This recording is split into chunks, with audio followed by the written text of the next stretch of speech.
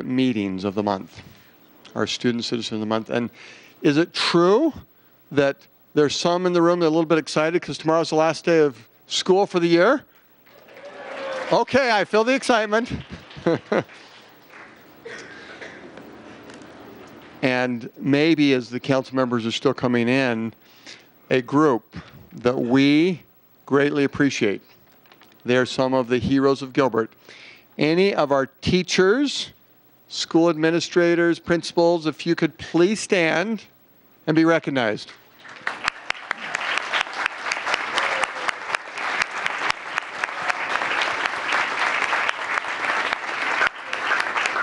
Thank you. And you can have a break too for a couple weeks, but we greatly appreciate you. And you are the shining stars of Gilbert. We were talking to a group just a couple weeks ago that they do economic development. They bring businesses from outside of Arizona to Arizona and then show them around, and Gilbert is one of the communities they show. And we asked them the question, when you think of Gilbert, and you're talking to a business outside of Arizona, what do you think of? The first thing they said was education. They said the reason why we would tell a business about Gilbert is because of our education system. So again, to the group that just stood, thank you. Now tonight for Student Citizen of the Month, we have 3 different groups.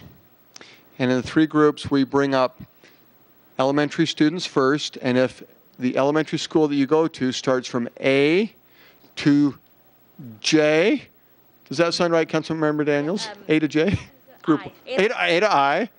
And an example might be Ashland Ranch is first group, and then I would be Islands Elementary, Imagine West. And so when we ask for group 1, you'll come up, and group 2 will be the rest of the elementary students, and then group 3 will be if you're in junior high or high school. And by way of introductions, here's the team.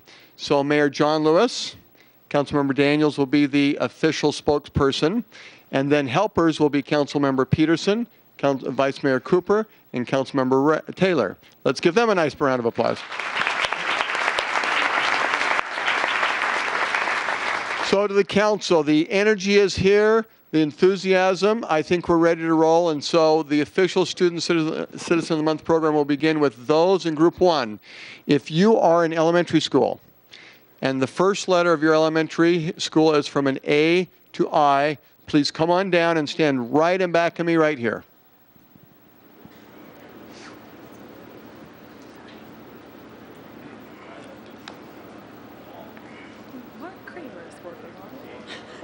Councilmember Daniels will then say each name, and the recipient of the Student Citizen of the Month Award will come and stand right here next to me. We'll take a picture. The pictures will be posted on our town website, and Gilbert digital cards are at the back of the room. There are other spots where you can see where these pictures are taken. If you would like to take a picture, feel free to come up in this area and join us, and then we will do a group picture after everyone has come forward. So with that, Councilmember Daniels, please. Thank you, Mayor. From Ashland Ranch Elementary, Cade Martinez.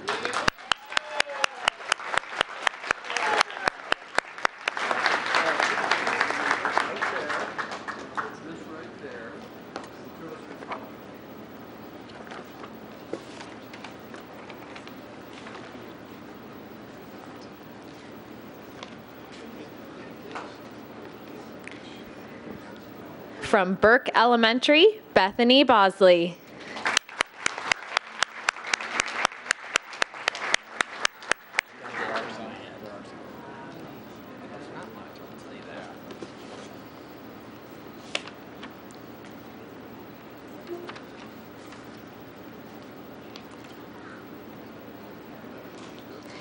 From Carol Ray Ranch Elementary, Jessica Marie Dorff.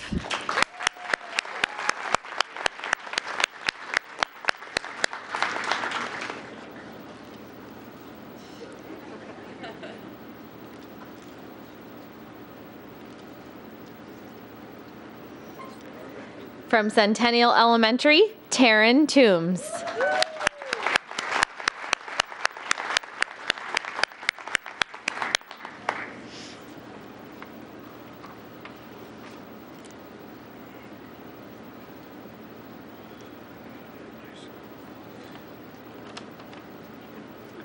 From Coronado Elementary, Bryce Merrill.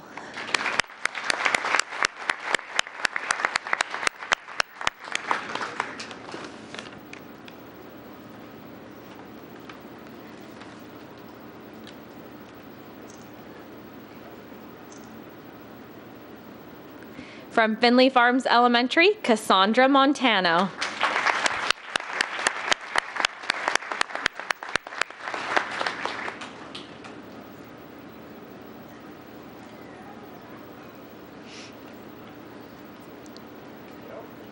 From Gateway Point Elementary, Asher Markovich.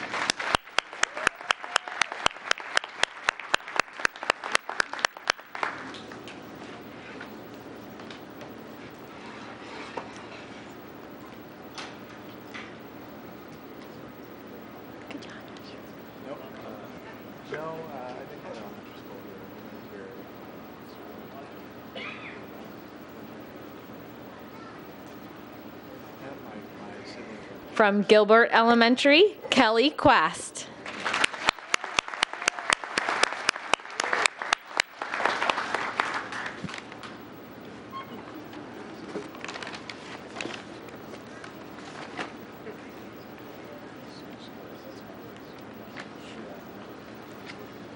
From Greenfield Elementary, Crew Crandall.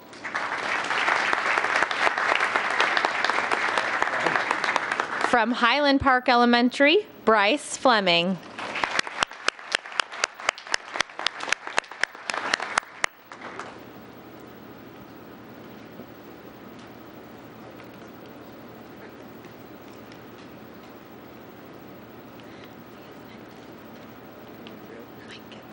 My kids are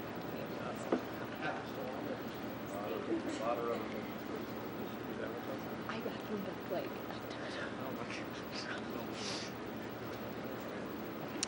From Higley Traditional Academy, Alexis E. Sanchez.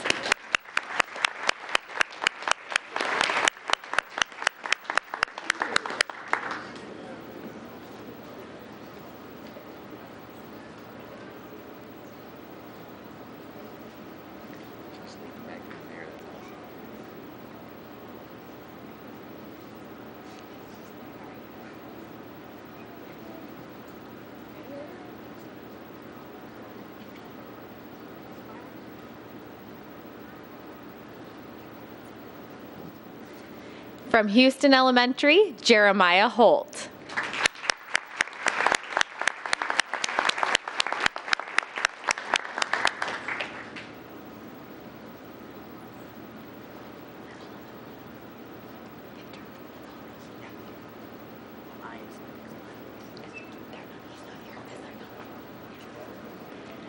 Mayor, that concludes Group 1. Group 1, come on up here. We're going to do a group picture together right in this area.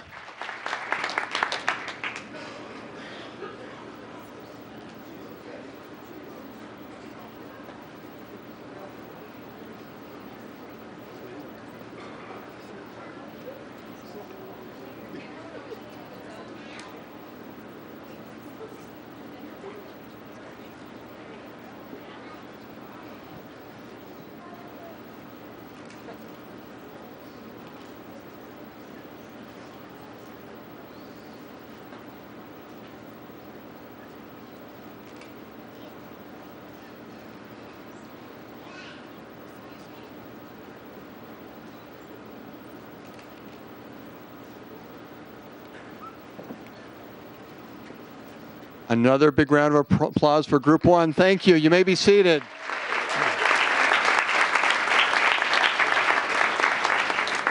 Group 2 would be anyone else in elementary school. Come on down. And as they're coming, I'll say this, it would be so nice to be able to give all the details about why our Student Citizens of the Month were nominated. And there are various reasons, and I will just make a high level. Some of the reasons have been just extra service in the classroom, maybe something that was noticed out on the playground, maybe it was helping a teacher. There's so many reasons why they have been nominated as Student Citizens of the Month. And so these are our finest, and we encourage you, whatever you're doing, keep doing it. And if you don't know what you're doing, keep doing it anyway. But this is now Group 2, the rest of those in elementary school. From Mesquite Elementary, Vanessa Geoffrey.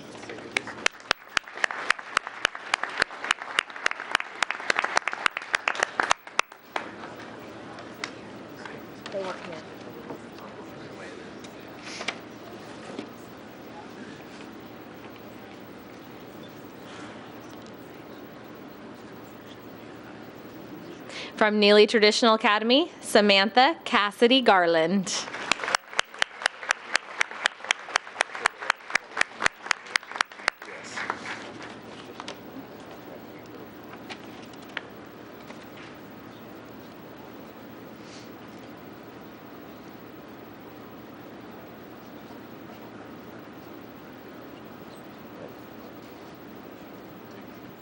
From Oak Tree Elementary, Carmen Ulate.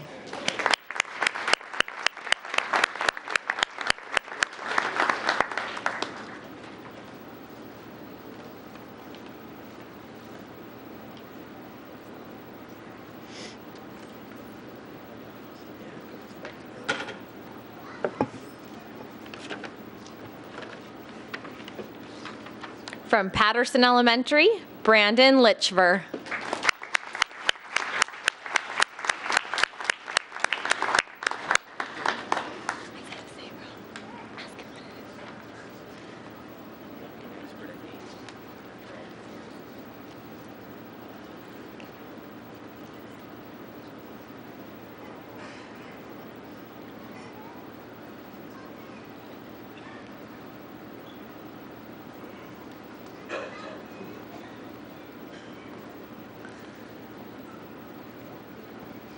I can always tell when I say the kids' names wrong because they look at me a little bit funny. It's Brandon Lickvar. Thank you, Brandon. From Pioneer Elementary, Reed Shuey.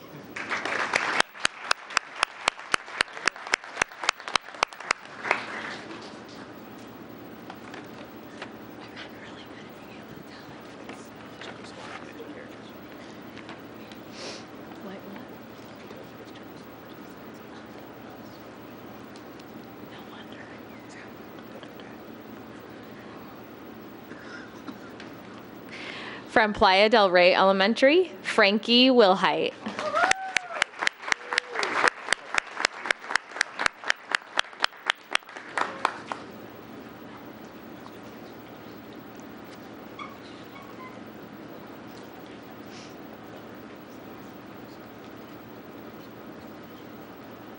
From Power Ranch Elementary, Danny Morcos.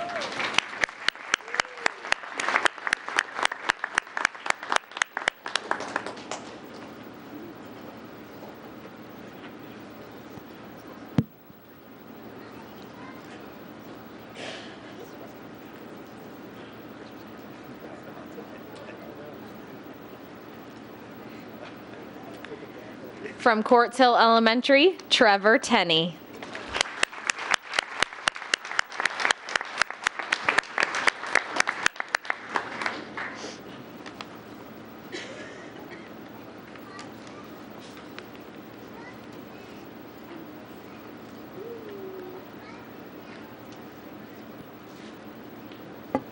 From Riggs Elementary, Sean Simmons.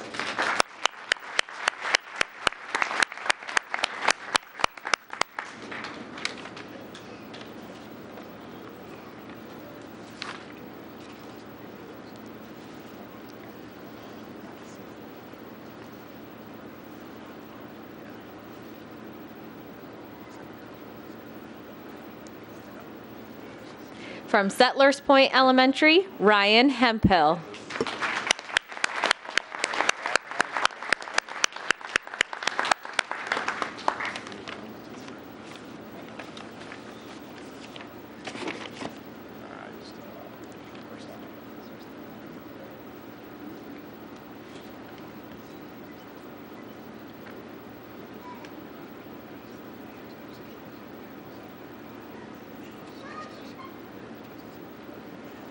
From Sonoma Ranch Elementary, Andrew McDonald.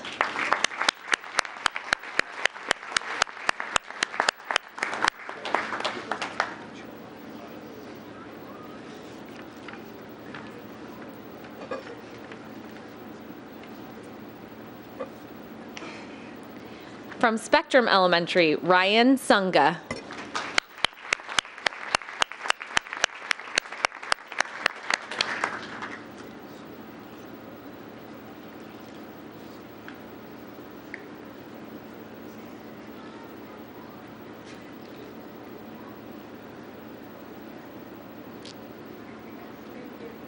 From Town Meadows Elementary, Caitlin Farrell.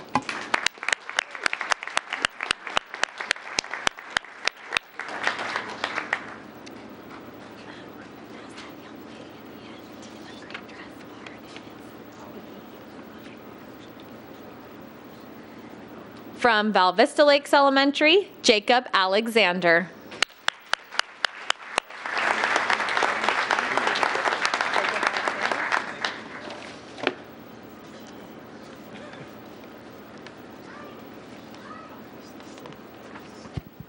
Which one was it?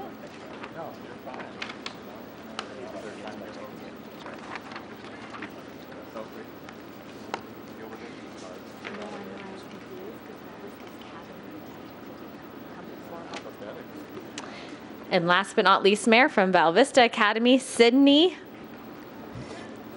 Sorry. I want to make sure I get it right. Belageron? Belarjan. Sydney Belarjan.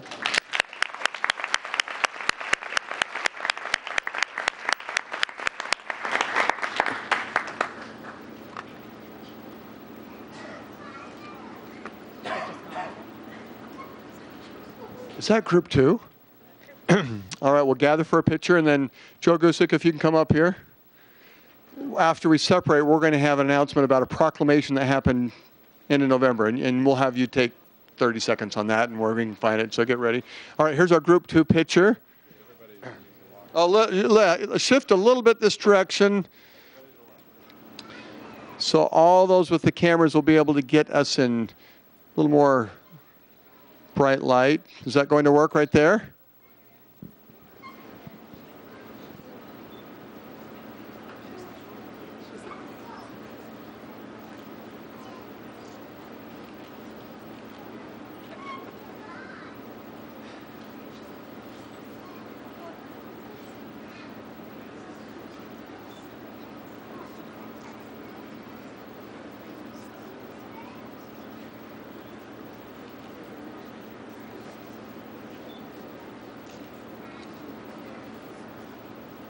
Let's hear a big round of applause for group 2. Thank you. You may be seated.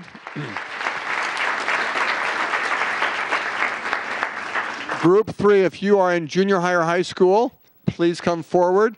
Joe, come on over here. This is another one of our town heroes. Joe helped put together a special proclamation that the mayor announced at the end of November and has significance to all of us in this room. What was the proclamation all about? Thank you, Mayor. I'd just like to remind everybody that proclamation was the Arizona school tax credit, actually making the month of December till December 31st. You have the opportunity, as all of you, with the rights given to you from your state legislators, to actually make a donation to a district, charter, or a private school. So we would definitely and I'm sure all of the educators in this room would definitely appreciate if you would make that donation. It is a dollar for dollar tax credit, and it's you actually choosing to make education first. Thank you, Mayor. That education first right here. Thank you. And Joe, on our town website, and there are many places, but it's on the town website, and more details of how to do it. Yep. Okay, thank you. Councilmember Daniels, this is group 3. Those in junior high and high school, and they're ready, so please. From Campo Verde High School, Eric Senner.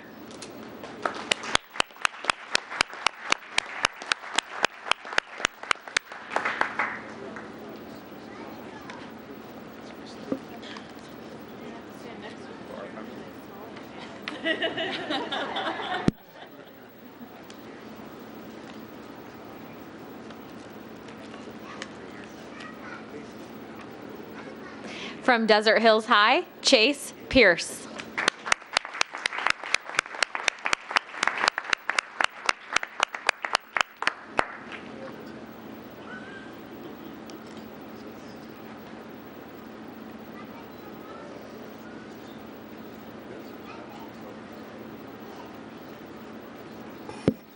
From Gilbert Early College, Daniel McDermott.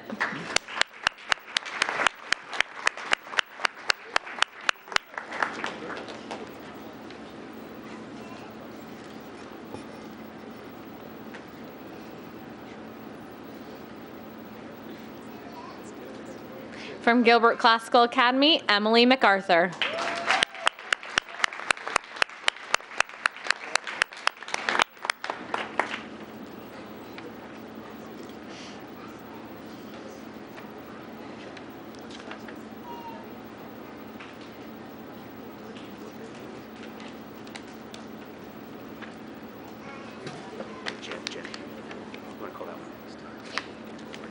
From Campo Verde, Jenna Woodbury.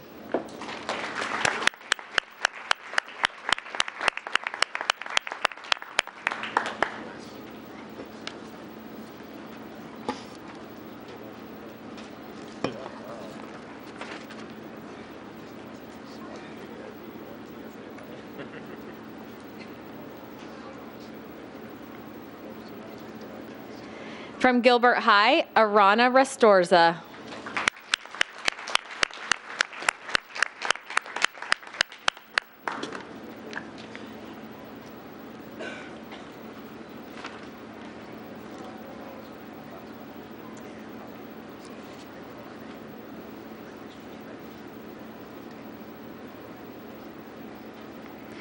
From Gilbert Junior High, Angel Sanchez.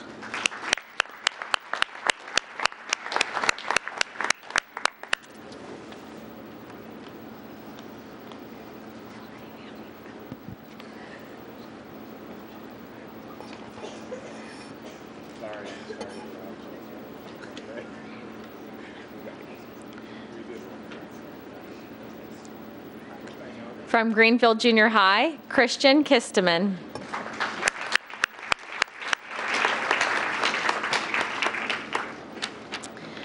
From Higley High, Daniel Reed.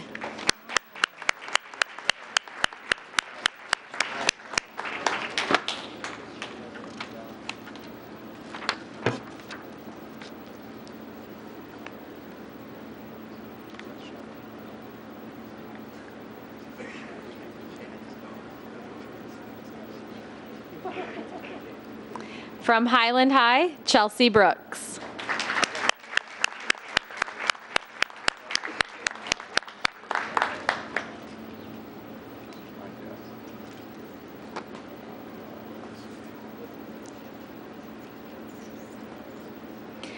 From Mesquite High, Rachel Addington.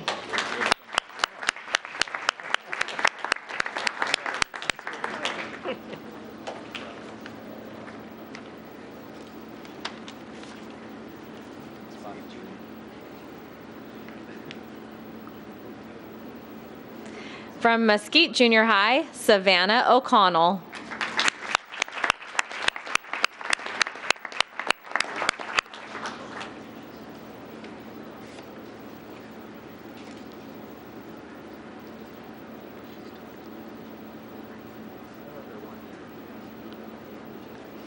From Perry High, Diana Chen.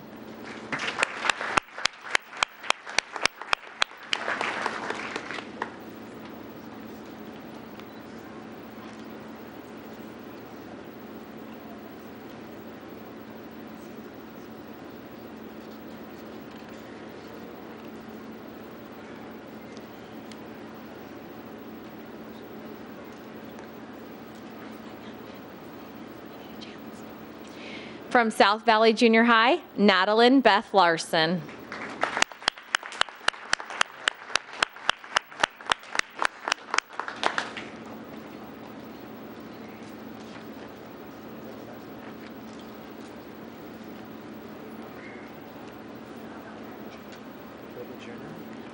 From Williamsfield High School, Celia Saldana.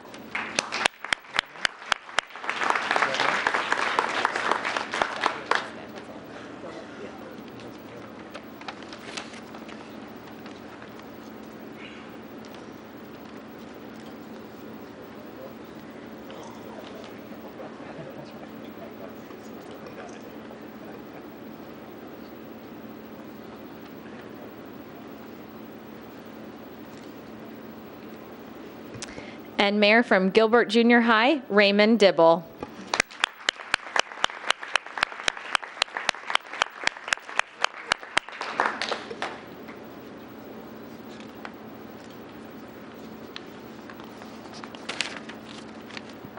We'll organize for a group 3 picture. Come forward and we'll this vicinity. And yes, this is where I'll have to get on my tiptoes.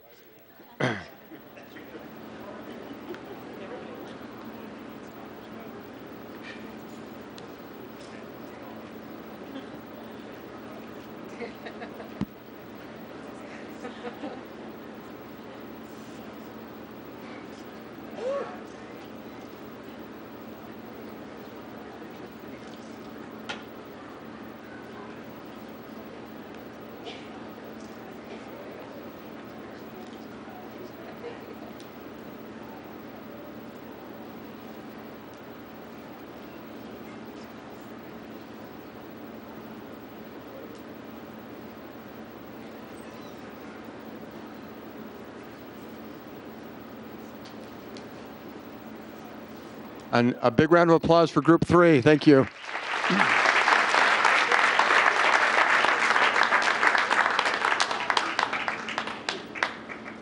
I realize, especially some who are in this group, have some finals tonight, or study for finals. But remember, your last day is tomorrow, and then the celebration really begins. But we thank you for your efforts. And as mentioned, even if we didn't get specific with some of the great things you're doing, thank you. You are the heroes of Gilbert tonight. And on your way home, if you happen to stop by and have a treat somewhere and shop Gilbert, that's okay too, or maybe you have to wait till after the finals. But thank you for coming. That concludes tonight's Student Citizen of the Month program, and our Town Council meeting will begin in the next couple of minutes. Thank you.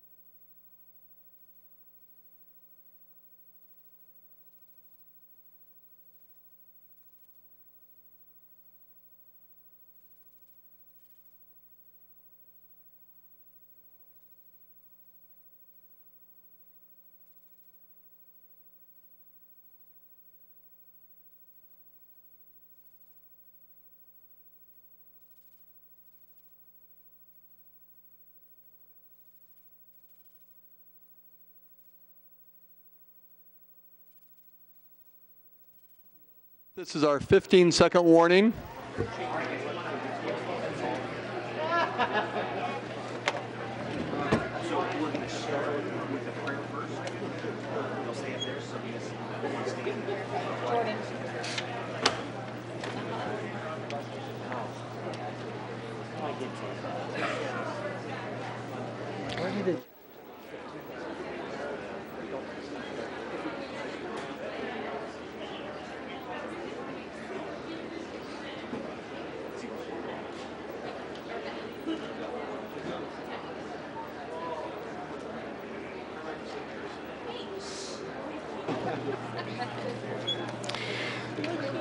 Welcome to our December 19th, 2013 Gilbert Town Council meeting. I'm Mayor John Lewis. I call the meeting to order, and we will begin with the invocation and Pledge of Allegiance. As the agenda says, the invocation may be offered by a person of any religion, faith, belief, or non-belief, as well as council members. A list of volunteers is maintained by the town clerk's office. Interested individuals can contact the clerk's office. We will begin tonight with the invocation being offered by Rabbi Shimi Ash of our Jewish Center of Gilbert. After the invocation, Councilmember Ray will introduce one of our scouts to lead us in the pledge, and then the rest of the scouts after that. We invite those who are here at council chambers to please arise.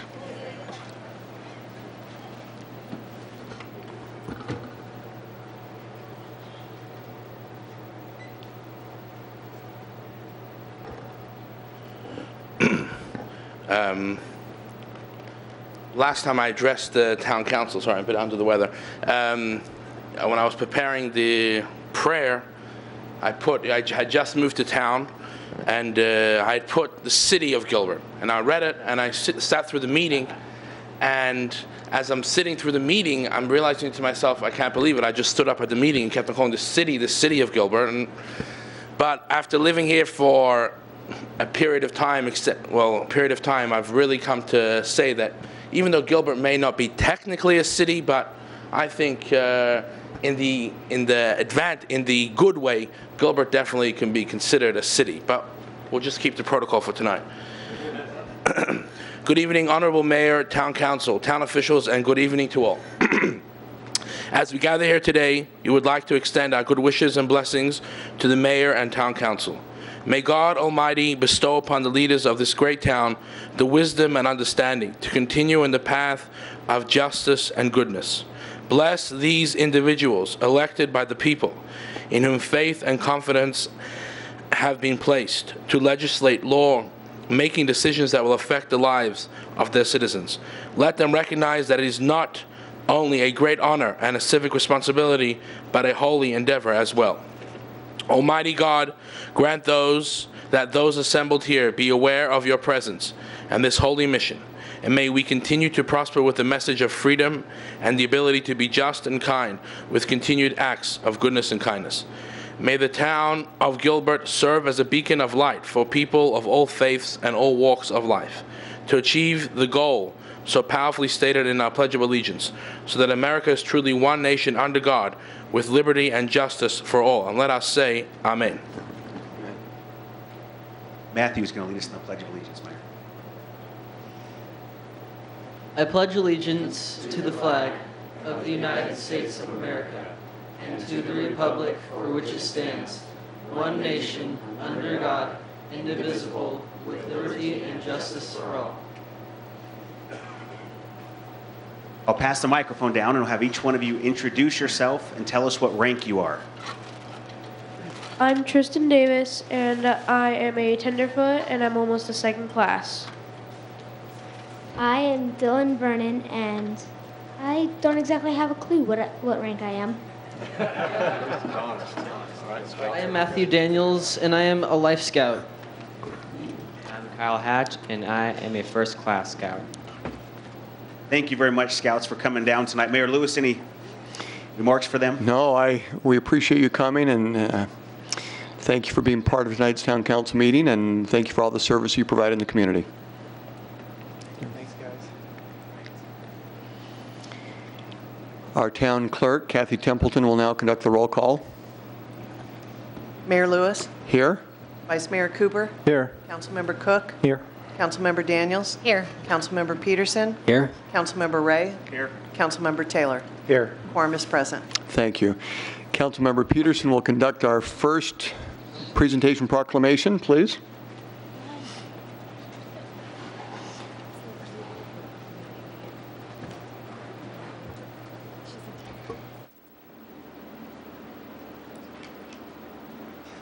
Sorry, I was sleeping on the job there. I would like to invite Amy Rigler with the Small Business Alliance and Christine Weatherington with Chamber for Good up for just a minute.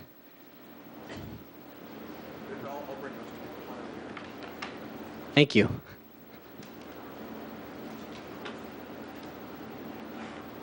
These are two amazing women in our community who work very hard to support the needs of our community.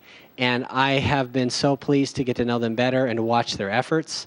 Something I'm very passionate about is encouraging an increase in private giving. So we have a proclamation for that.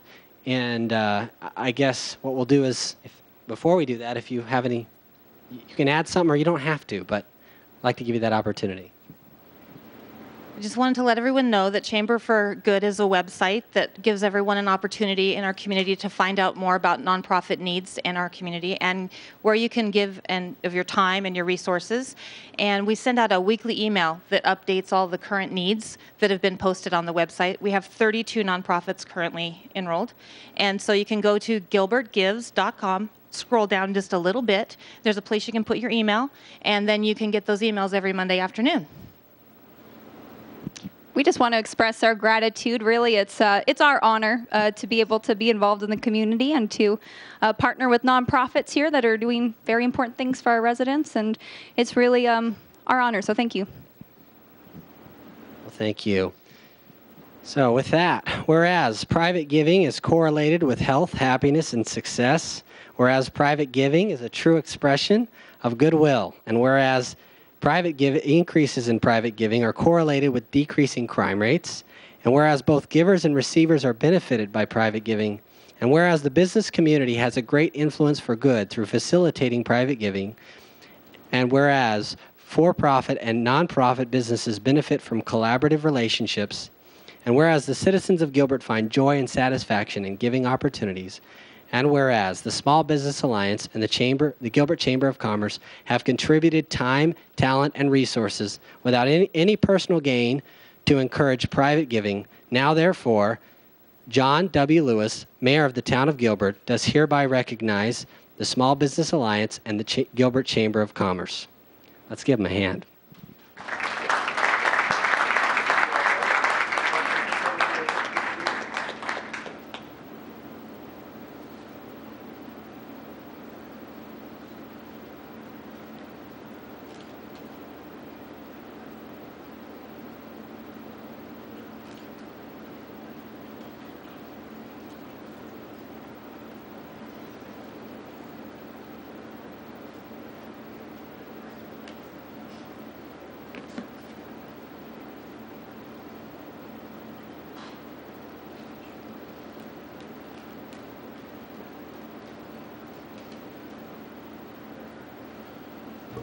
Vice Mayor Cooper, do we have some requests on the communication from citizens?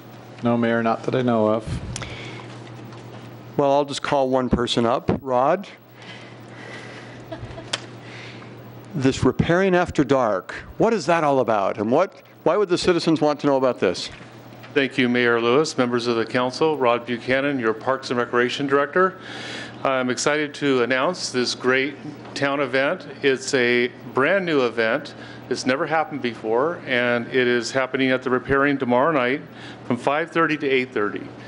And one thing I wanted to mention about this, besides the live music and seeing the Repairing in a way that you've never seen it before, I also want to mention that this was actually one of our wildly important goals this last year, bringing multiple divisions, the Repairing, some folks from special events that are all working in the same collaborative forum to try to get something together.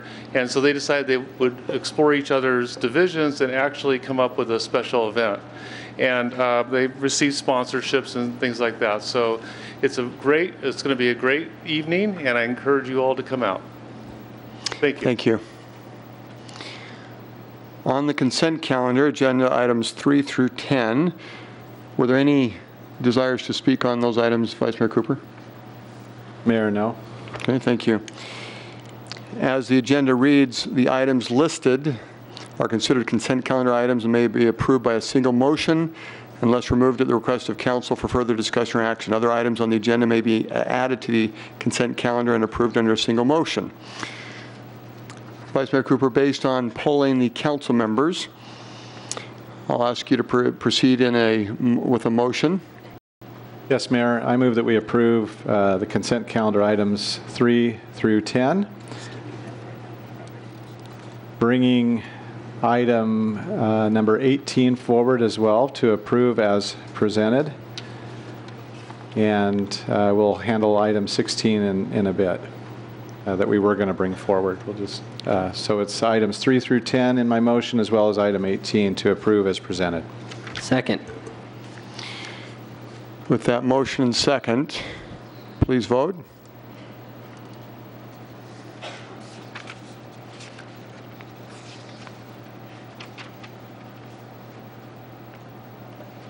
Thank you. That's approved with a 7-0 vote.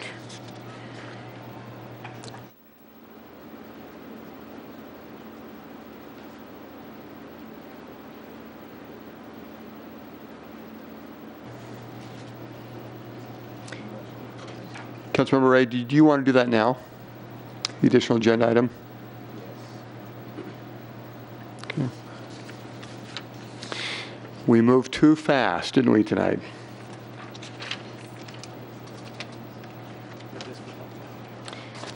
Jordan, here you go.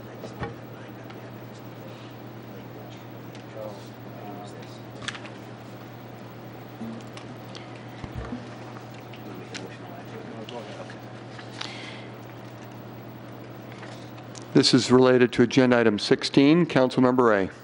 Mayor, I move to approve that we appoint Diane Fales and Lynn King-Smith as regular members of the Arts, Culture, and Tourism Board with terms beginning on February 1st, 2014, ending the term on January 31st, 2017.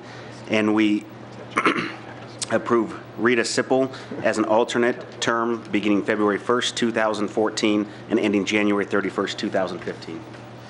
Thank you. Is there a second? Second. With that motion and second, please vote. That's approved with a 7-0 vote. Thank you. We move to public hearing items.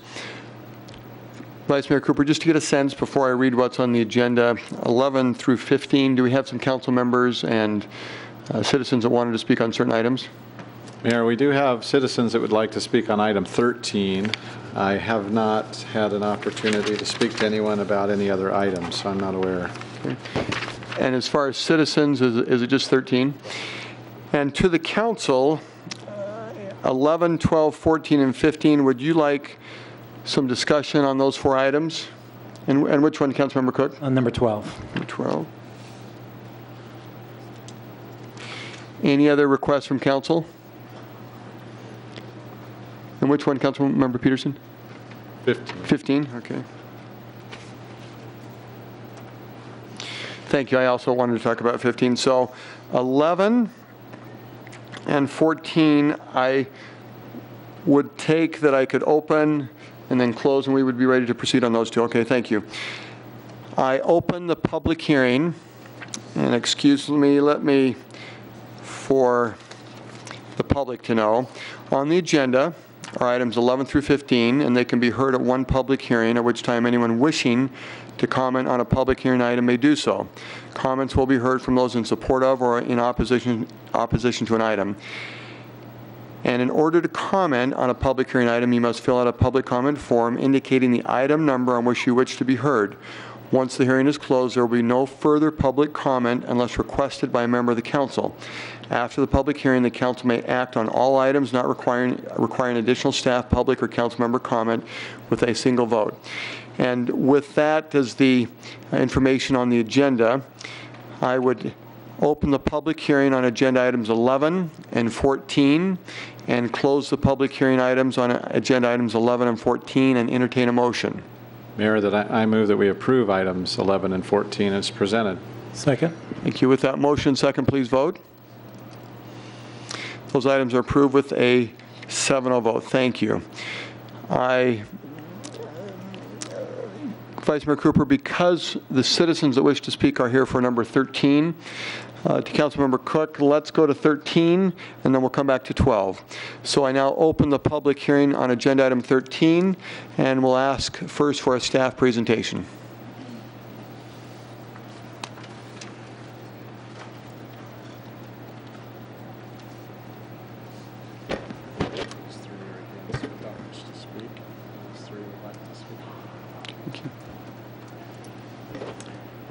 Mayor Lewis and members of council, my name is Alan Ward. I'm a planner with the Planning Development Services Department, Town of Gilbert.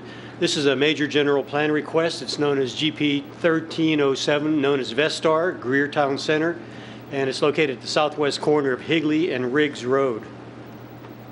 Now let me just mention a general plan amendment is only considered one time a year. There's a number of criteria as established in our general plan, which are 40 acres or more of residential going to non-residential, 160 acres or more of residential density increase, 40 acres or more of non-residential for non-residential purposes. And what we're talking about today is 40 acres or more of residential to a non-residential. So it is a major general plan amendment considered once a year. As I mentioned, it is required to have a 2/3 majority vote of council, and that would be 5 out of 7. Vestar itself is requesting a major general plan amendment, 54-acre site from regional commercial to residential, density of 2 to 3.5 dwelling units an acre. So going from regional commercial to residential. This is a site, Riggs Road along the north side, Higley along the east, and you can see it in blue, purple I should say. Overall site gross area is 54.7 acres from regional commercial to residential. Again, shown here in with the white, and the existing site contains an older dairy operation which has been there for a number of years. You can see some of the surrounding sites immediately to the east. Across Higley Road is a 20-acre site known as Riggs Pavilion, and then there's additional 5 acres to the north, Seville, at the corner of Riggs and Higley. Country Shadows to the north, Acacia, 1-acre lots to the south. So it kind of gives you a little bit of the overall context. I wanted to show you everything in red is commercial. Shows the overall residential development. And this is approximately a 2-mile radius from the site. The site itself is centrally located with the 2 commercial properties to the east. And then a mile to the north is another commercial property containing roughly 50 acres. And then you can see a couple other ones off to the west and northwest. Even fading back farther, again, you can see the red is commercial. Anything else would be residential or non-commercial sites. One of the questions tonight is there sufficient commercial in this area? And that kind of gives you a picture of the overall location of commercial sites. Some of the other developing subdivisions in this area, the Dora Trails with approximately 1,800 units built and underway and planned in the short next few years. The Bridges, 1,400. Marbella Vineyards, 600. Caliandra, Monteverde. And then there's 160 acres being in the process of being annexed. Val Vista and Chandler Heights, and that's to accommodate 550. So overall, just in this relatively close proximity area, there's approximately 4,500 homes either recently approved or currently underway. A little bit of background to the Vestar site. It was annexed, zoned, and general plan amendment in 2003 on behalf of the applicant, on behalf of Vestar, and that went from a regional commercial site. Actually, the zoning, the corresponding zoning was C2 general commercial, but the regional commercial zoning general plan was the category for the whole 54 acres gross. Then the zoning got changed under the new land development adoption in 2005 to regional commercial. 2007, Vestar entered into a development agreement with the town of Gilbert related to improvements of infrastructure and utilities. 2007, there was also a pre-app that came in was submitted. Greer Town Center, 475,000 square feet of commercial on the 54 acres, 2 majors, inline shops plus pad sites surrounding the overall site. That application never proceeded, and never proceeded into the Development Review Board.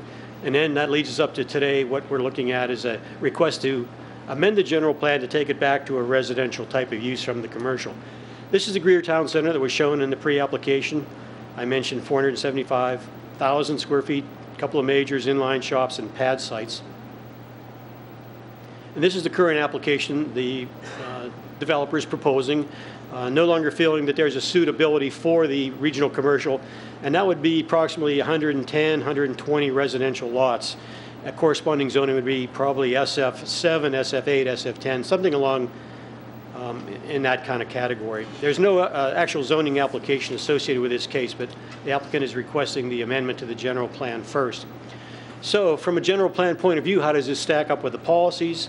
The policies of the general plan provide for employment, retail, and service uses near residential developments, protect opportunities for employment, create jobs, use proactive strategies to develop employment and retail sites, try to distribute retail around a little bit so that travel distances are reduced from home to shopping. And then the general plan overall supports the maintenance and use and expansion of commercial sites serving the community. From the Santan character area perspective, that character area does support small-scale commercial and regional commercial types of development in carefully selected locations, and that's one of the key criteria. And through the original adoption of this site, it was considered to be a carefully selected location for regional commercial at this intersection. All levels of commercial uses should be considered, and commercial parcels are located on arterials to provide commercial uses to satisfy the provide goods and services to the daily needs of the residents. As part of the 60-day review process, we're required to send this out to various government agencies, Department of Commerce, Transportation, Water Resources, etc. And that has gone through the various processes. Notification was provided. There was no significant impact to those agencies. No objections or concerns were expressed, including the Chandler Unified School District. They had no objection to the proposal. Chamber of Commerce did look at it. They didn't come up with a firm yay or nay. However, they did question whether there were alternative uses of the site and whether the site could be reduced in area to accommodate maybe a smaller commercial site. Maricopa Association of Government compares Gilbert's operating impacts between retail and residential uses. So they have provided us information, a MAG study, and that we'll go over that in a second, but essentially that indicates that the overall operational impact would be negative from a revenue point of view for the town of Gilbert to do the general plan amendment. In other words, as you can see on the bottom, the overall revenue produced compared to the expenditures caused to be spent by the town would be much more favorable for the development of commercial versus residential, and that was from MAG. Staff wanted to present to, at the meeting, some of the alternative uses. If the applicant's indicating regional commercial retail is not advantageous at the current time, there's a variety of other uses in the regional commercial zone, which is our broadest of all commercial districts. We would have agri-tainment, banks, colleges, congregate living, entertainment and recreation types of uses, healthcare facilities, hotels, personal services. So even if straight retail is not necessarily suitable, according to the applicant's argument, then there are a variety of other uses, and staff feels some of these other uses might also be advantageous to consider versus a full modification to residential district. Staff has received several phone calls, inquiries, emails, not a lot, but essentially the local populace indicates support for the potential commercial development of the site, for indicating that right now there's a 7-mile drive one way from this area up to another regional center. And they feel that they would like to have something a little bit more significant. They say there's a lack of overall shopping, there's a significant discretionary income available to residents in this area, and new homes are coming in all the time, and they feel that there'd be a good opportunity for a shopping center to be developed in this area, and that would be economically viable. So a little bit of discussion on what we've presented so far. General plan supports regional commercial, the Santan character area. In addition, supports commercial uses in those carefully selected locations. And again, part of that criteria would be arterial and road of regional significance, which Riggs is classified as, and obviously Higley is a major arterial. Economic development supports the maintenance of the current regional commercial land use classification. Public comments generally prefers, it hasn't been substantial, but they generally prefer what we've received, commercial use. And we're looking at substantial population growth in the Santan character area. In fact, our calculations indicate they'll double by approximately build out 2031. And this area would serve not only South Gilbert, but also Queen Creek, Gila River, Indian community, and Pinell County. So with that, the application was for a full modification from regional commercial on 54 acres to residential, as we mentioned. Staff is recommending denial of that request based on the goals and policies of the general plan, including there's a lost opportunity perceived for commercial employment use in this area. If the amendment occurs, the Santan character area does support non-residential type of uses, including the one that we're looking at tonight. Significant growth is anticipated in this South Gilbert area prior to build-out, or up to build-out.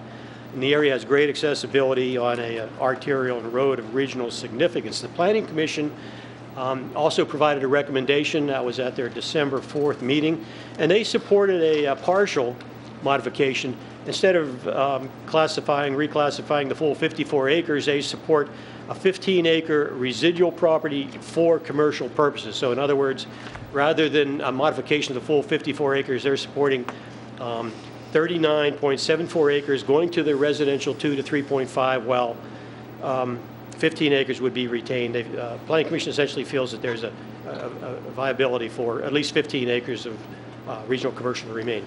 So with that, Mayor Lewis concludes my presentation. I'd be pleased to answer your questions. Thank you. Questions at this point from the council? Okay. Thank you. We'll move on with our presentation from the applicant.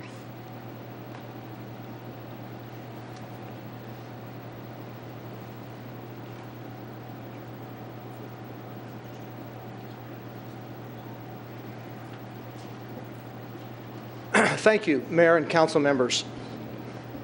For the record, my name is Ralph Pugh, and my town of residence is the town of Gilbert. Good to be with you this evening on behalf of Toll Brothers, an absolutely fabulous and marvelous home builder in your community and anxious to bring a new project to Gilbert, and also on behalf of Vestar Development. And Mr. David Larcher, the Senior Vice President for Vestar, is here, and Mr. Oscar Dominguez from Toll Brothers is here with us in case something really difficult comes up that I can't handle, which is very likely to happen one way or the other. Mayor and Council, thank you for giving us the time to talk for just a few minutes tonight about what is, to us as Vestar and to the town, a very important piece of property. It is not our intent by this general plan request to drastically change the balance of land uses in this wonderful community. It is our intent to move forward on a project on this site that can happen rather than leave this piece of property vacant for the foreseeable future. You ask yourselves as you deliberate this tonight, that's the consequence of if your intention is to say no to this general plan amendment, then just be ready for it to be vacant for an exceedingly long period of time. Vestar's not here tonight because all of a sudden the residential market's hot and they want to sell this. They genuinely thought and hoped and had a vision that in 2003, when David Larcher and I started this whole thing, this could occur. A power center could occur on this site. For the reasons we'll mention in a minute, it's not happening. Not because you don't want it, or the citizens don't want it, or Vestar doesn't want it. It's not happening because the people who sell retail goods out of brick and mortar stores and who have fine restaurants are not coming to this site without a large shopping center and the synergy that it creates. We can all hope and want to have it happen, but they're the key. By the way, Mayor and Council, let me say thanks to the staff. They've put up with us for a long time. General plan amendments take months. And thanks to Al and Linda and the whole crew, Kyle, the rest of them, they've been very patient with us. We've had some very healthy and fun dialogue about this over the months. And here we are tonight. Let me take just a minute and highlight for you your relationship with Vestar and what a partnership really means. Vestar has developed 19 shopping centers in the state of Arizona, maybe more when you take a few others into account. But here's the important issue. They have developed more than 13 million square feet of retail. Now, most of us in this room tonight, that number may not mean anything. 13 million square feet of retail is huge. And in this town, Vestar is one of your preeminent retail partners. In fact, the first. David and I were here when we did Gilbert Road and the freeway, when the freeway didn't exist, and when the town was yearning for retail sales tax and a place to shop. Who did it? It was Vestar. Who did it at Ray and Power? Vestar.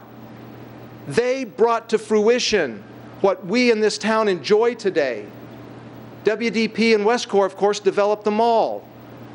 So together, we are your partners. I'd like to just define that very briefly. Think about this for a minute.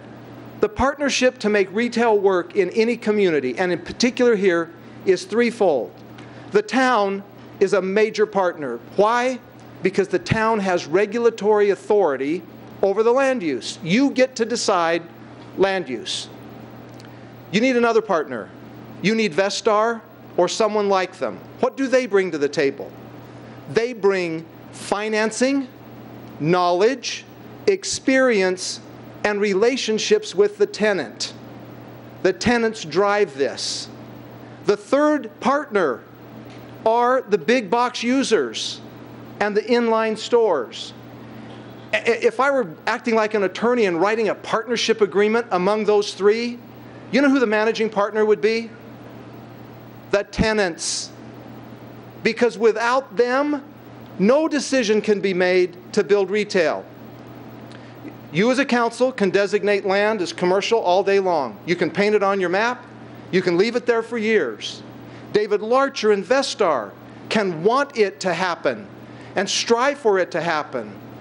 But until Kohl's or Home Depot or Walmart or Target or any of the other boxes like that sign on the dotted line that they sign off and are coming, none of it matters. So from our perspective, Mayor and Council members, you have a great partnership here. The one person in the room tonight who could pick up the phone and get the attention of a senior VP at any of the big box users is David Larcher. None of the rest of us can. And they'll listen to him. And he's in touch with them. His livelihood depends upon being in touch with them and communication with them daily. He knows more than anybody about it. We're going to hear from our good friends, the neighbors, tonight, who live in the Santan area. And we're going to explain in just a minute why we are not hurting their chances for restaurants and shops. But all the good things they're going to say to you tonight have zero impact as it relates to their ability to make anything happen. And I think they'll be fair enough to say that.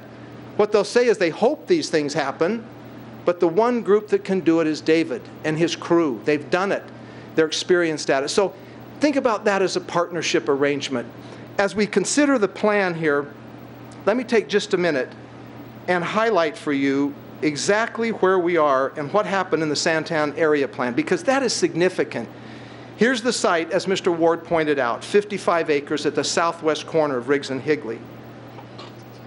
Many of us in the room, well, Linda and I, there might be a few others, were here in 1999 when the discussion about the Santan plan started. Look at this map, if you would please, council members. The southwest corner of Riggs and Higley, residential. Intended to be residential, never ever thought of as commercial in the initial discussions of the Santan plan. Otherwise, it would have been shown at this time. What then happened? Later in 2001, the idea emerged that maybe a shopping center with a grocery-anchored use could occur there. Okay, Fair enough. Let's change the plan, designate it, and hope it happens. All right? Time goes on. All the time, virtually everything else is residential, the balance of this 55 acres. Fast forward now to probably 2003-ish, 2005-ish, somewhere in there. That was at the very peak, the absolute pinnacle of the retail hysteria, I call it, or hyperextension. In those days, all it took was Home Depot or Walmart talking to Dave and saying, hey, I think that site there and that site there might work for us. And they would go do it. And generally, most of them worked. But there came a point where the structural nature of big boxes stopped.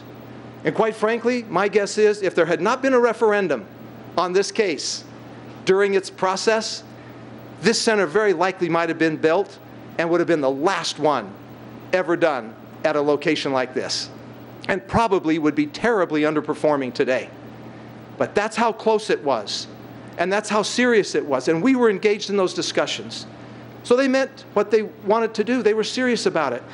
And you see the plan emerged. Okay, so that's your general plan. That's how it emerged. But for the benefit of the residents in the area, this was residential and only got changed to commercial because of Vestar's vision and the town's cooperation with its regulatory authority, that partnership that it takes. To our residents in the area and to you as council members, we are not intending to leave Higley and Riggs without commercial and residential and restaurant services. This exhibit shows you the northeast corner is 5 acres. The southeast corner of this very intersection is 20 acres. Then you got R55 on the west. When I use those terms in acreages, I'm afraid many people in the room may not understand the magnitude of that. Let's take just a quick minute. I don't want to bore you. And here's one more thought. For those who come to the podium tonight that are neighbors who say to us, you, Vestar, keep that land because we want restaurants and shopping and we need it and we're tired of driving into the mall, please look at this map. There are 13 other parcels in the Santan plan that are commercial and totally undeveloped. So why say to Vestar tonight, you got to hang on to that 55 acres. We think it's a good idea. When in reality, there's plenty. Look at this. Expand the map now, clear up to the freeway. Now you're talking everything south of the freeway. Now we're dealing with 28 parcels and almost 500 acres. That's a section of land almost, of retail. Virtually impossible to develop that much retail. We really need to give thought to what it really should be, frankly. Neighbors, please understand, we intend to leave sufficient land for commercial development. Here's the northeast corner. What could we do on that corner? We don't own it, but whoever owns it could do this. This is your typical specialty grocer. You could have Sprouts or Whole Foods on the corner, or you could have a drugstore and some inline shops. That's 45,000 square feet, okay? Probably not enough in most people's minds. Let's take another look then. What about the southeast corner? What does 20 acres mean? 20 acres means at least 6 pad sites on the periphery, restaurants typically, and a total of 190,000 square feet on the entire parcel. That's a lot of square footage. You could do specialty shops, you could do inline shops, you could even do a full-on grocery store there. Plenty of room. So, okay, there's 190 and 45, that's 235,000 square feet. What happens now with what we have? Here's the Vestar piece. If you are inclined tonight, council members, to say, listen, Vestar, we don't think it should all be turned to residential, and you were to say, what would really work there? Here's our answer. 10 acres. Why? Not because we pull it out of the air and just feel good about it. It's because grocery-anchored shopping centers are no longer 12 to 18 acres. In years past they were, for the very simple reason that drugstores would locate with grocery stores that had pharmacies. Now they don't do that. Now the drugstore with its pharmacy clearly and a grocery store with its pharmacy will not co-locate. Consequently, the size of land necessary for a shopping center that's based on a grocery anchored store is about 8 to 10. So if you leave 10 on this corner and say, let's develop the other 45 as residential, Vestar, you keep 10, you know what that means to the town? It means more than 300,000 square feet of commercial uses. So I hope no one, well, people who come to the podium can say what they want to say. You can feel what you want to feel. But I hope no one honestly stands at this podium and says there's not enough commercial uses on that corner. 10 or 11 pad sites and a boatload of inline shops. Here's an interesting map. The blue stars show you where there's grocery stores out in that area. There's 6 of them. There used to be 12 if you kind of leak over into Chandler a little bit in some of the South Chandler area. 6 of them have gone out of business. These 6 remain. So is there a likelihood of this happening here? Maybe. It could happen. And we'll do our best to endeavor to have that occur. Okay. Here's an interesting thought. And I know we've been criticized from the podium, and the staff has said there is growth coming to this area. Yes, there is, but not enough to make a difference. Let's assume that every statistic Mr. Ward said is true, and I believe that it is. Let's assume, based on the staff report that you see right here, we took this chart, the town is expected to grow to 320,000 people. Today, you are 70% built out. 70%.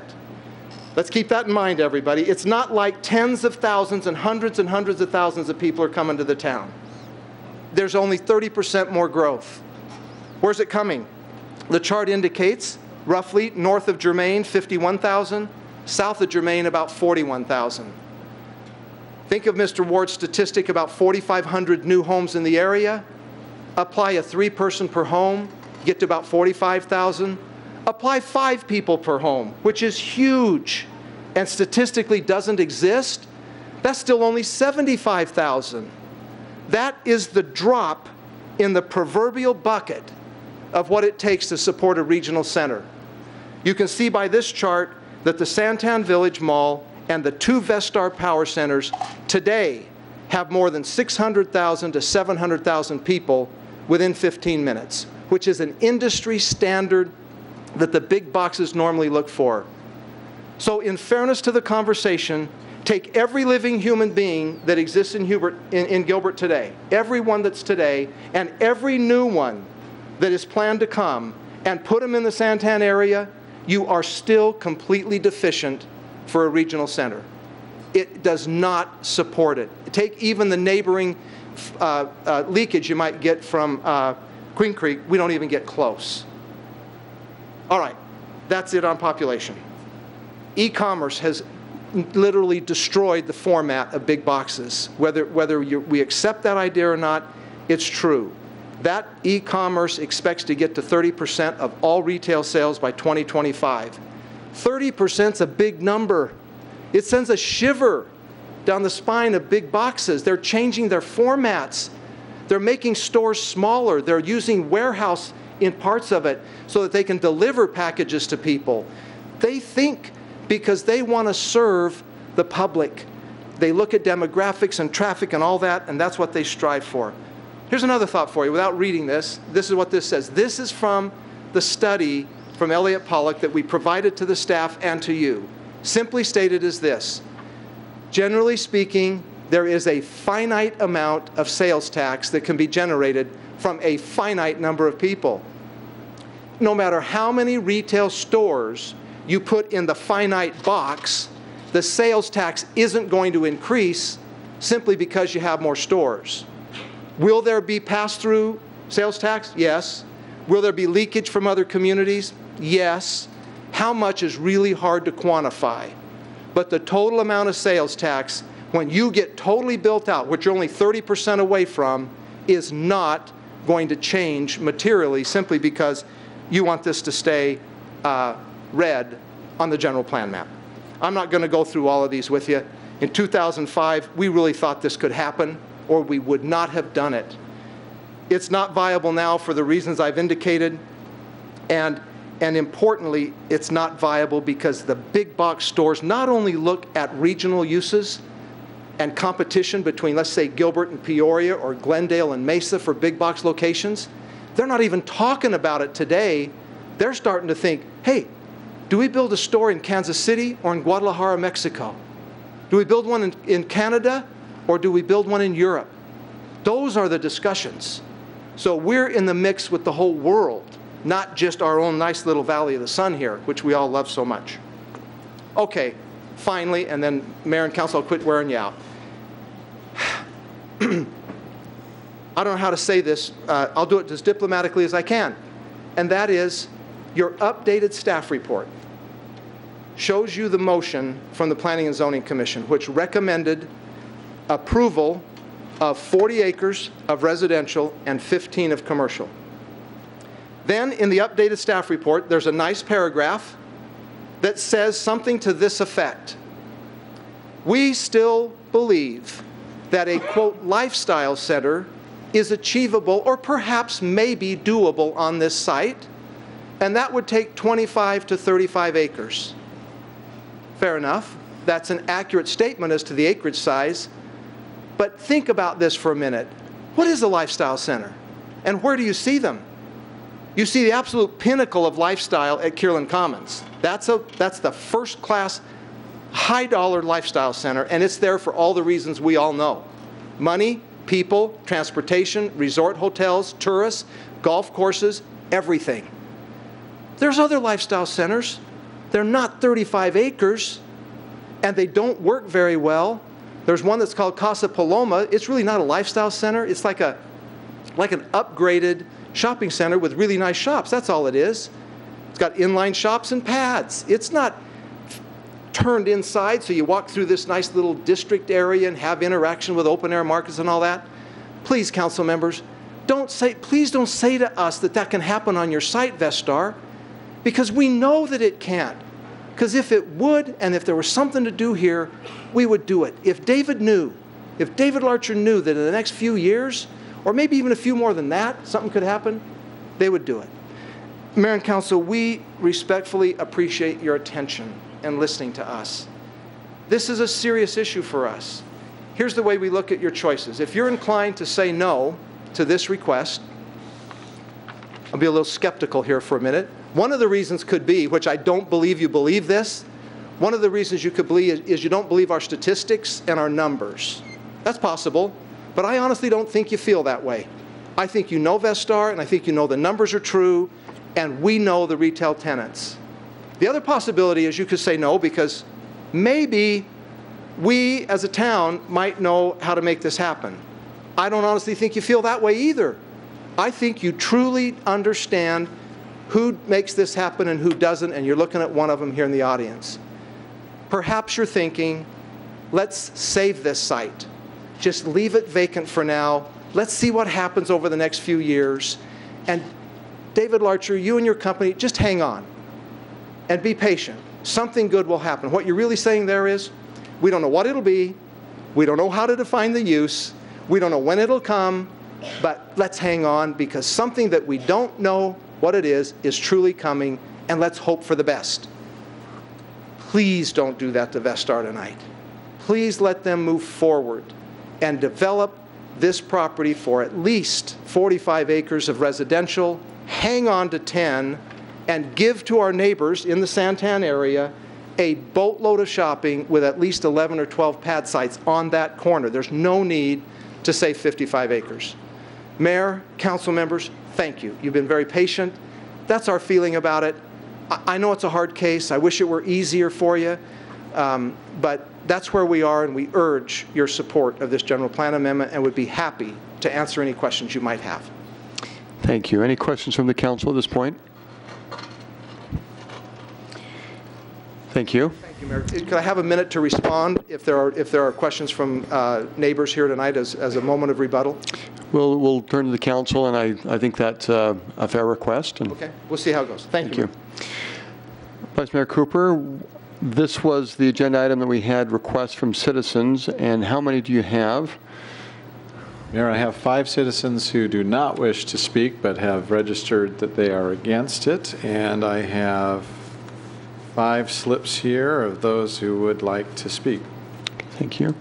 And I understand, as we discussed, one of the individuals is representing a handful of citizens, and so we, as the meeting was starting, he would be allocated 5 minutes, the rest would be allocated 3 minutes. Is that? Okay. Okay. Thank you. So first we will call, and this will be the 5-minute timer, Bill Brothers up. After Bill, Justin Michael, and TJ Tillman. That's kind of the order so far, and there are a couple others. And Bill, as you'll set the standard for the record, if you could state your name and if you're a resident of Gilbert, and then you'll be given 5 minutes. Okay. My name is Bill Brothers. I live in Gilbert in the Seville subdivision. It's Gilbert. Okay. I'm here to speak about this rezoning at Higley and Riggs. I don't speak at these, I've never spoken on one of these a little bit, so please excuse, I'm a little rusty. But last night I was cooking dinner and it got a little out of hand. I went through a lot of careful preparation and did a lot of work. I put it on the grill, I poured just 1 glass of wine, and I came back out, and as you can see, dinner was a little overdone. And my comment here is this is a little bit like zoning. You do a lot of careful planning, but it's very easy to do something that just can't be undone. And so anything you do with the zoning, be careful and don't do what I did. Of course, my daughter did not appreciate this.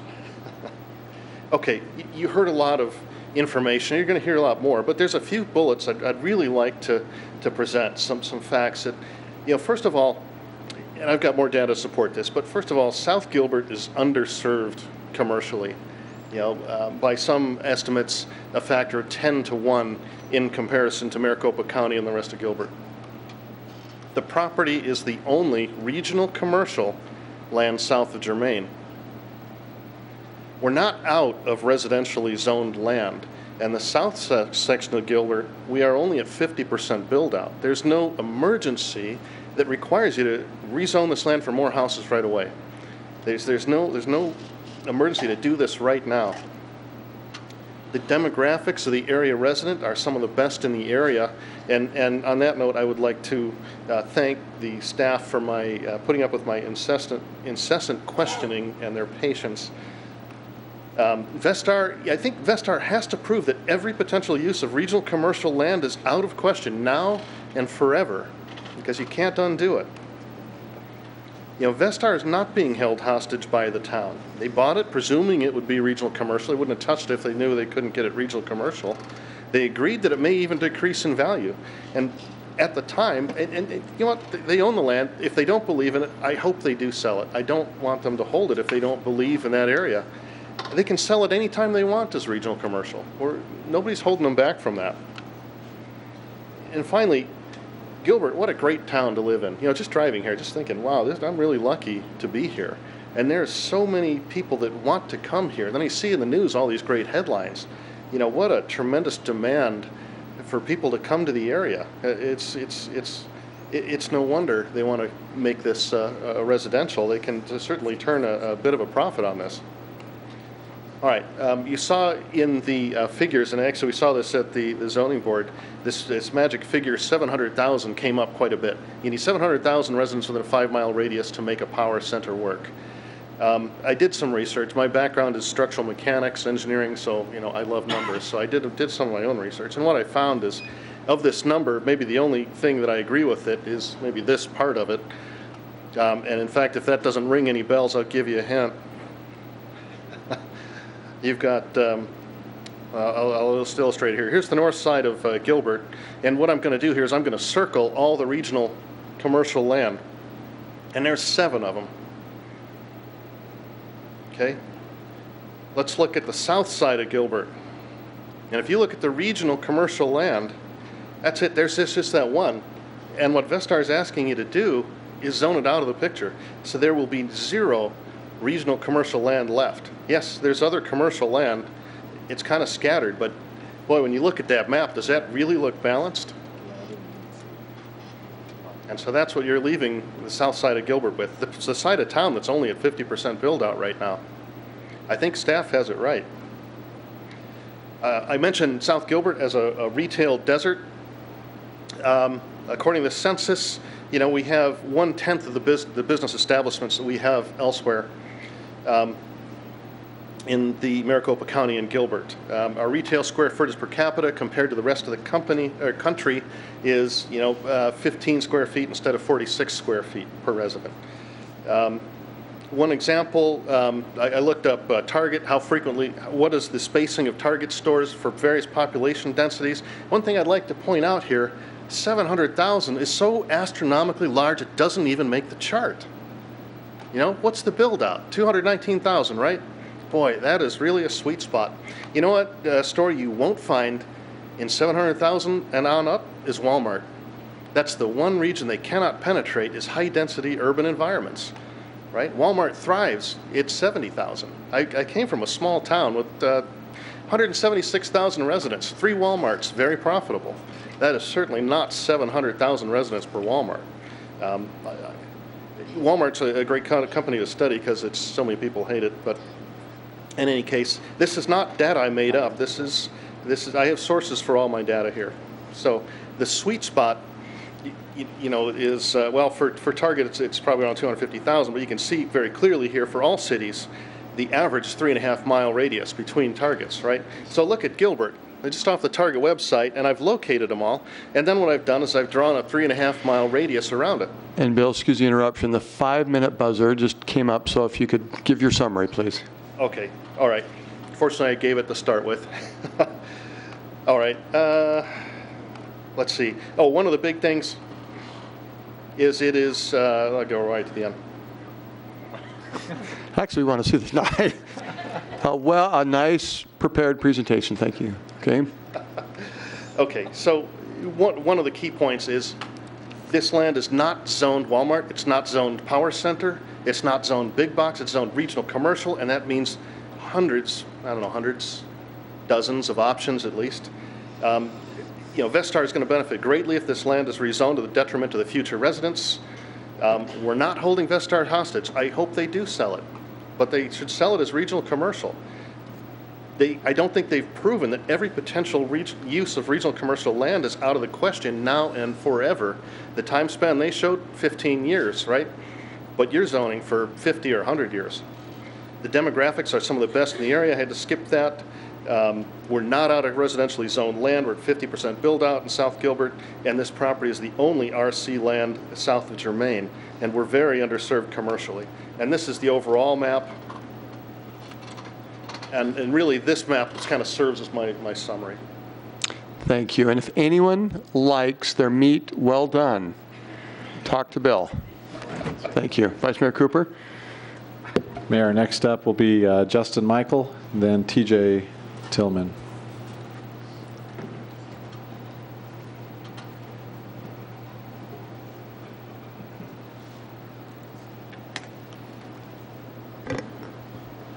Hello, my name is Justin Michael. I also have a presentation. And I live in the town of Gilbert. And I also represent a number of residents, so I'd like to respectfully request 5 minutes as well. We, Linda, with Bill, we were able to see the residents, and for Michael, I haven't seen, I mean, we would need some cards, so maybe, Mike, why don't you sit down, talk to Linda real fast, and see if we have some other residents we could get the cards for, and let's move on to the next one and come back. Back to me. Okay. So Linda, this would just be if we have some other residents who are here that could fill out comment cards that would help the process, then we can proceed. So TJ?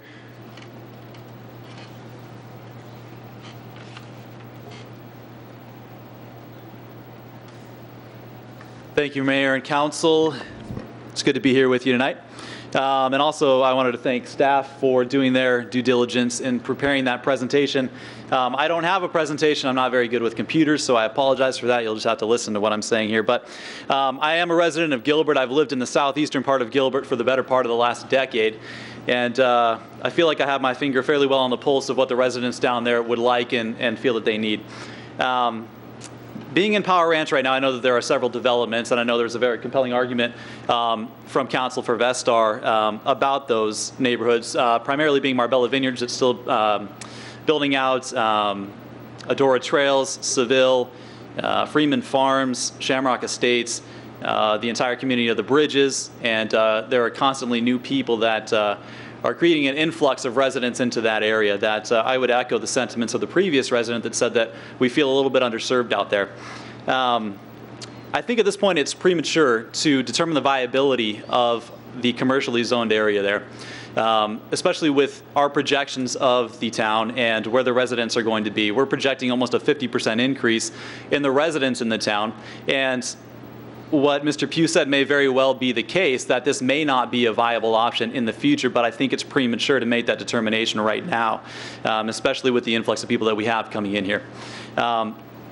I know I heard the argument that there are major retailers that aren't looking to place those same types of stores anymore, but I would argue that there may be. I know personally I've had conversations with two of the presidents of two of the most successful real estate investment trusts, commercial real estate investment trusts in the nation over the last 6 months, and they're not slowing down. They're still purchasing more properties. And I don't think that they'd be doing that if they had the same sentiments. So I know in the general plan it's the idea of Gilbert to attract high wage earners and high quality businesses, and I think we're going to be hard pressed to do that if we have areas of the town that are going to be underserved. And I think we've done a good job in attracting them there, but I think there's the potential that we're not going to be able to retain those people as well. I think at the very least I would respectfully request that we at least postpone a vote on it and consider the possibility of creating a stakeholders group to more fully explore the idea and the potential negative and perpetual ramifications of this decision, because again, it's not something that we can go back on. That's all I have. I appreciate your time. Thank you. Thank you. Okay. Justin, I see that we've got other that have given some time to you. So Mark, if when you start with Justin, you can go for 5 minutes. Thank you.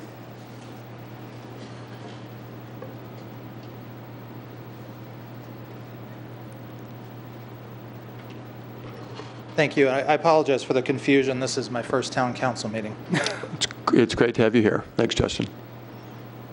So again, my name is Justin, and I live in the town of Gilbert. And this is why all of us are here tonight, to enhance the quality of life for our community by guiding development with proficiency and commitment. Everyone wants a great town to live in, but I don't believe this amendment will help us accomplish that goal. This is South Gilbert. This is the piece of land we're talking about tonight, the last large piece of commercially zoned property in the area. This is where I live and where I plan to continue living for years to come. This is my home, which is why this issue is so important to me. This is the zoning map for South Gilbert, which you've seen a number of times tonight. There's the 202 and there's Germain.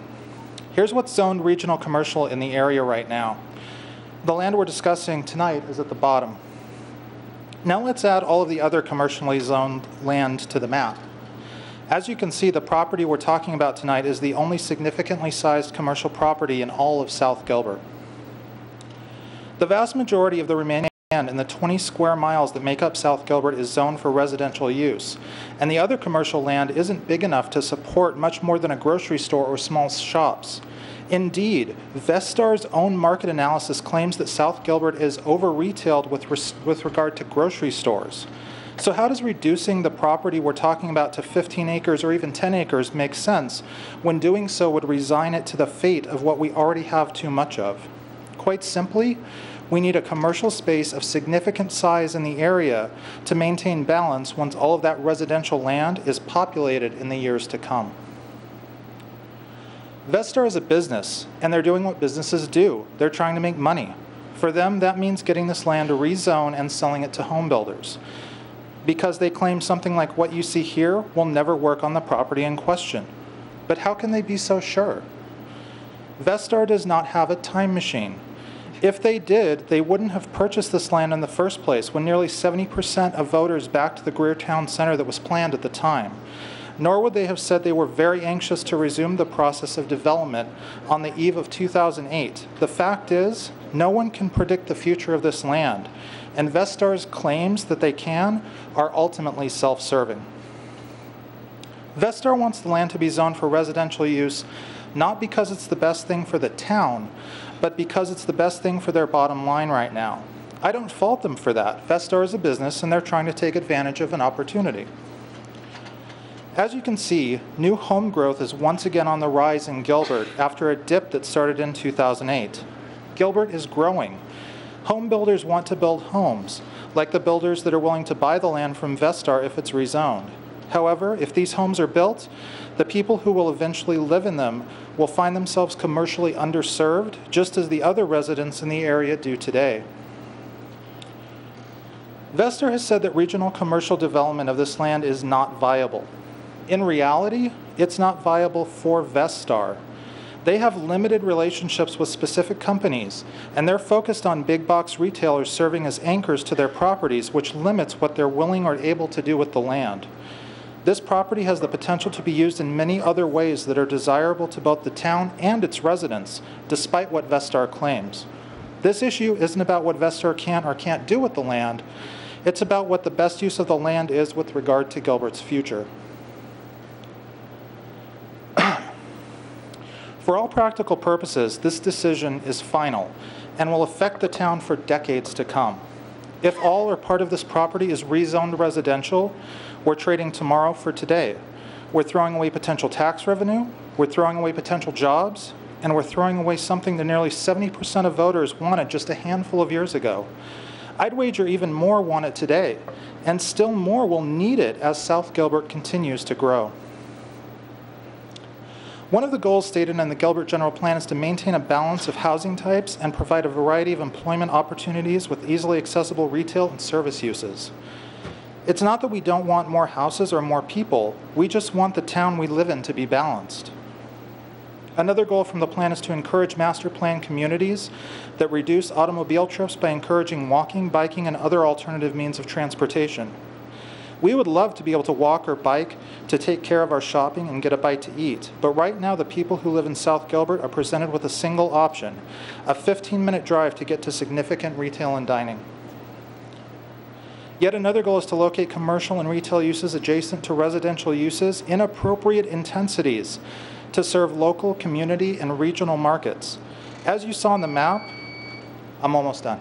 As you saw on the map, the appropriate intensity of commercial space in this area would be further diminished by approval of this amendment. The planning staff recommended that this amendment be denied. The Office of Economic Development is not in support of this amendment to the general plan. 2 members of the Planning Commission voted against the measure, and the remainder voted for it only with modifications that would do little to improve the matter. I and many other residents ask that you give serious consideration to denying this amendment based on the facts on hand, as well as all of the possible ramifications this change would have on the future of the town. Thank you for your time. I'd love to answer any questions. Thank you, Justin.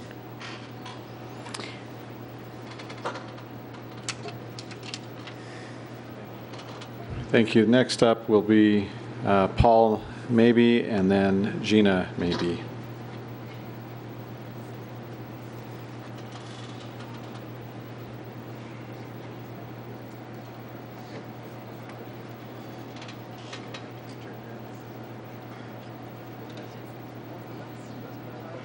Hello, my name is Paul Maybe. I'm a resident of Gilbert, and I work in Phoenix, Arizona, and I have a concern about the traffic ramifications with increased residential, especially with the Germain Road, which is a single lane, getting to very limited number of freeway on-ramps to get onto the 202 heading westbound.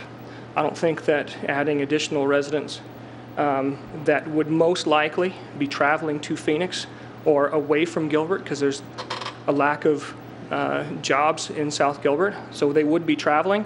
I think that the Val Vista stretch coming from Chandler Heights north is wholly inadequate for additional traffic. I think that the plan that was put before the voters and the voters voted, took into consideration the volume of traffic that will be heading northbound and southbound coming home from work. I think that a lot of work needs to be, and analysis needs to be done in order to consider traffic volumes. I think that additional residents that weren't planned for will affect where schools and where school zoning will be. I think the increase in population needs to be analyzed far greater than it has been to consider this amendment as it stands. Thank you. Thank you. Gina, maybe?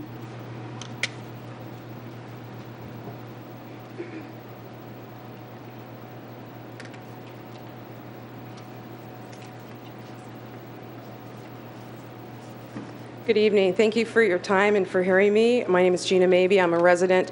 I live just a mile away from the land in question, or less than actually. Essentially, council members, Vestar is asking for what I would call a zoning bailout. They are in the business of prospecting. They see a good plot of land, they buy it, they develop it, they make a profit, and they move on to the next project. And this is an honorable living. There's nothing wrong with that. But my question is, why should we, the residents of the town of Gilbert, change the zoning laws because they made a poor judgment in timing when they purchased the land? They want to be freed up from it. I'm sure it's tying up their funds and they're paying taxes and all these other things that Mr. Pugh feels that we, the residents, are asking them to do on our behalf by letting things remain as they will. And I don't blame them for wanting to be freed up from a bad investment. We have experienced that in the Valley back in 2008. Eventually, Vestar will be freed up from it. They'll probably turn a profit, maybe not the amount that they'd hoped, but we residents will be here, people like me who live across the street from this long after Vestar moves on, and what will we be left with? Congestion because of the imbalance. Large stores and family restaurants, entertainment facilities, gyms, etc. need patrons, and they want to be where people have a need. That's their business. It's good business. And as 2008 drained the life out of the housing market, people bailed out of the East Valley. But 5 years later, people are coming back, and the homes are being sold again, not just built, not just rented, but within 3 square miles of where this area is, homes are going up, and people are moving in. 4 subdivisions are going up just in that area, and our area is resurrecting itself. As it builds over the next few years, the demand will rise, and this is where the words of one of the councilmen from the last zoning meeting, his words haunted me. He said, once this building is done, it's done. There's no plowing down the houses to build facilities for other things, and this has haunted me since that meeting.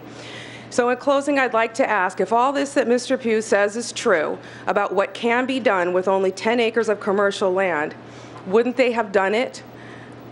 I don't think they're the right people for the job. They couldn't do it, and so the city needs to rezone it? I don't think so. He mentioned grocery stores that went out of business. My question would be when? I doubt it was 2013. My guess is a result from 2008. If all of the numbers were true that Mr. Pugh says about what our numbers are in Gilbert and needing to support those stores, then they would have never asked for this land to be converted back in was it 2007, I believe, or 2003 when they got it. I know that they didn't go into this prospecting blindly, so there was a vision at one time. I believe that they know that it's possible. They did their research before, and they invested, I'm sure, a nice chunk of money on that land. Just real quick, I want to say this. You know, we don't know when the improvements are coming that Vestar says that we're holding as a dream, but I present to the council that it's not our responsibility to know when that is. I say stop putting your responsibilities on the town of Gilbert and the citizens and the board. If they don't want their property anymore, they need to take responsibility to do what all other property holders do, whether it's residential or commercial.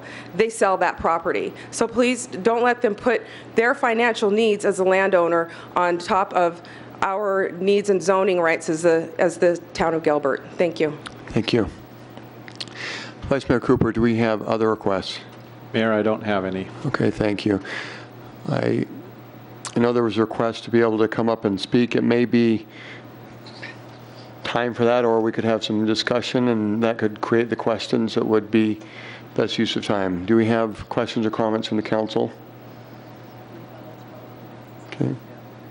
Councilmember Peterson.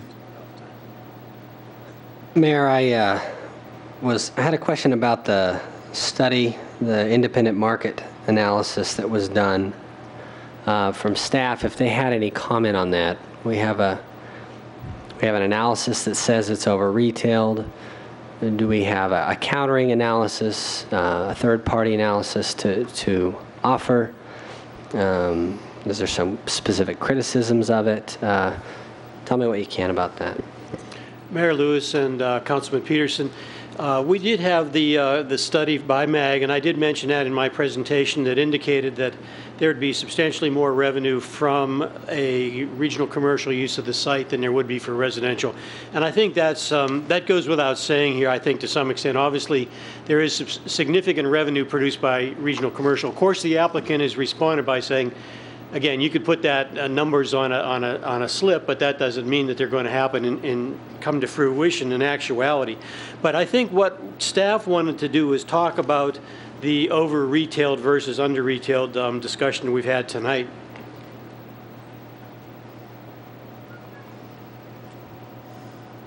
And one of the things that we discussed was the population. Obviously, we've already stated that the population of the South Gilbert area will approximately double. Now, Mr. Pugh has indicated that there's almost 500 acres of existing commercial south of, in the southern portion of Gilbert, including south of Germain Road. Now, he's quite correct on that. Our actual numbers here are indicated at 530 acres. However, that compares with the overall town, and we're talking about just about one-third of the town located in this area. The overall amount of commercial in town, and this is at build-out as forecast by the general plan, is 4,600 acres. So yes, there's 500 acres located in South Gilbert, but there's over 4,600 acres in overall Gilbert. Now, in order to try to break that down further, well, what does that mean? We compare that with build-out population, and it's indicated here that per 1,000 people, let's compare that per 1,000 people, that there's approximately at build-out 6.57 acres of commercial land per 1,000 people in South Gilbert. Now, overall, Gilbert would have closer to 14 acres, and North Gilbert would have closer to 17 acres. So we're at least approximately one-half of the amount of commercial land per 1,000 people in South Gilbert at build-out than we are with the rest of the town. So that's my best comparison, and I'd be pleased to try to clarify that further if I could. Thank you. Councilmember Peterson, did that answer your question? That's helpful. Thank you. Thank you. Any other questions? Councilmember Cook. I have a question to staff, and maybe you can help with our memories here. About 2 years ago, I know that we had a discussion about a incentive for this particular property around about $9.7 million that we wanted, obviously Vestar to be proactive on that. But is there someone on staff that could enlighten us about that agreement that we did about 2 years ago and explain to us what was discussed?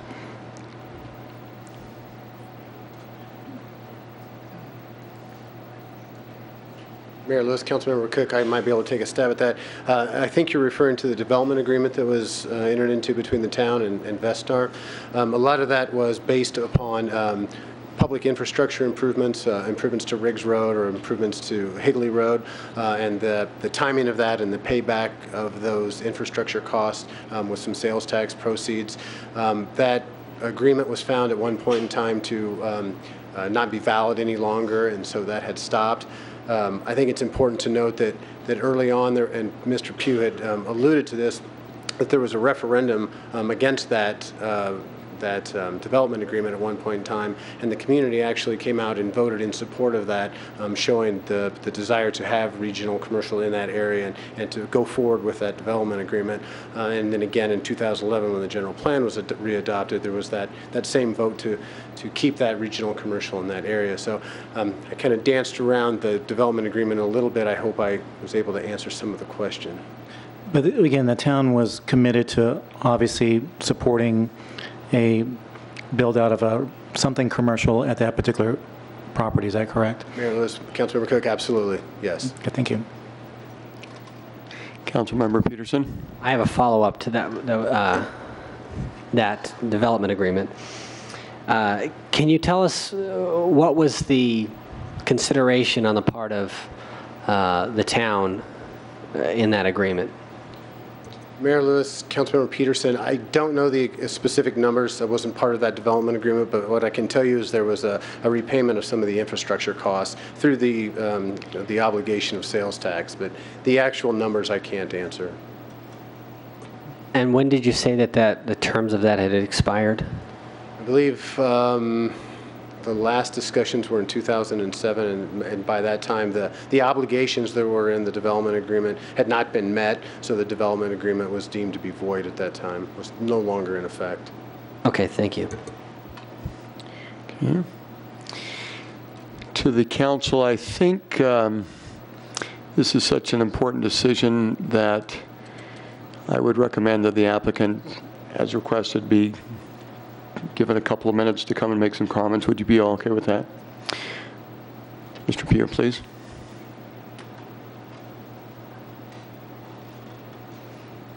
Mayor, council members, thank you very much. The last thing we want to do tonight is be adversarial with our neighbors in the Santan area. So I'm not going to respond question for question, issue for issue.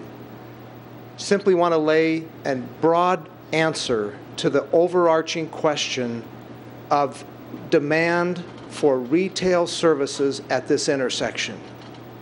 If the demographics were so good at this location, if there was so much money, so many people, such great transportation, the users would be knocking on the door of David Larcher and ringing his phone until he couldn't stand it anymore. That is not happening. We want it to happen. Vestar wants it to happen. The neighbors want it to happen. It won't happen until those folks want it. And they, as retailers and restaurateurs, you know what their favorite thing is? Success. You know what brings success? Demographics, people, transportation, amenities, good employees. That's what those people think about. And if this corner were a great site for it, they'd be here, or they would be planning on it, and we'd be having a site plan working through the system eventually. That's the overall answer to that broad issue of we in South Gilbert want more services. Well, so do we. Nobody wants to do that more than David. In answer to your question, Councilmember Peterson, I thought you were referring to the study in your packet by Elliott Pollock. Elliott Pollock is indeed the third-party consultant that reviewed this whole situation and provided a very detailed analysis that reached the conclusion that this area cannot support the retail power center, regional center uses.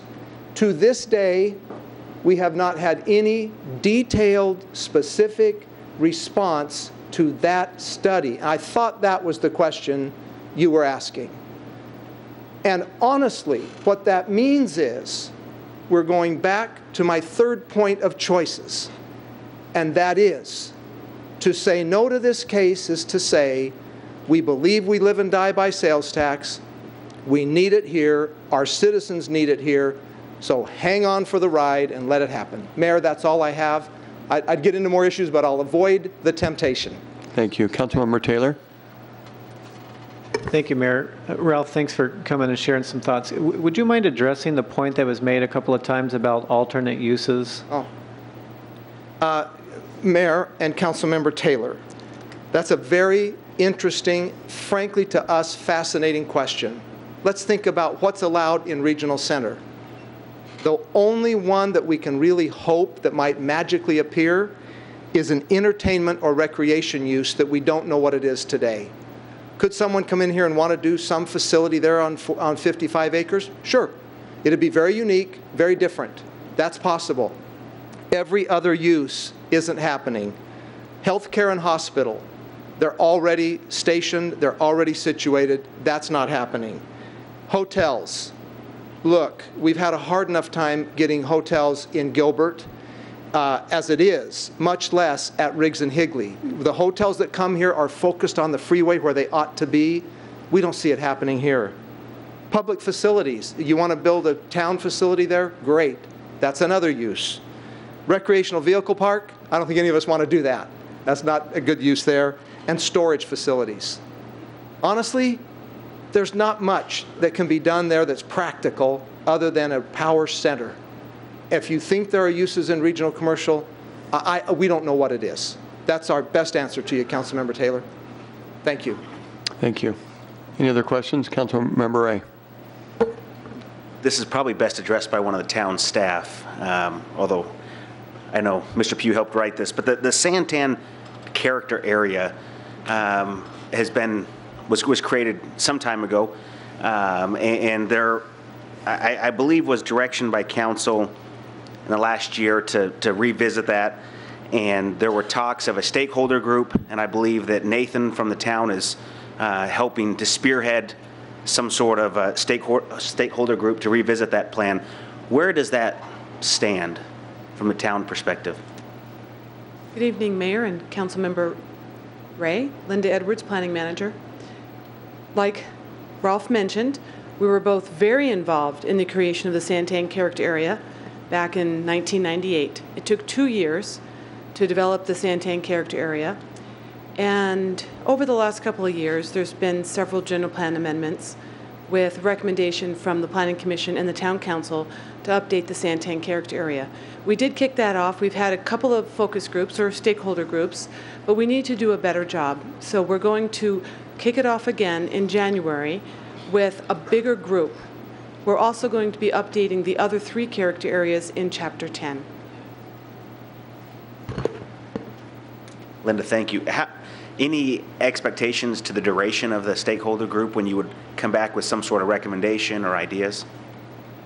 Mayor and council members, the format of the general plan of Chapter 10 is a little discombobulated, so we will create also a new format that works well and that's clear.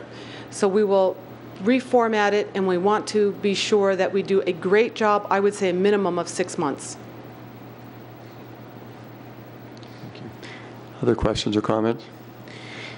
Before I close the public hearing on agenda item 13, it might help to get some feedback from council just in case that triggers questions. So anyone that would like to jump in and give some thoughts? Councilmember Taylor. Mayor, question for staff, whoever might want to take this one.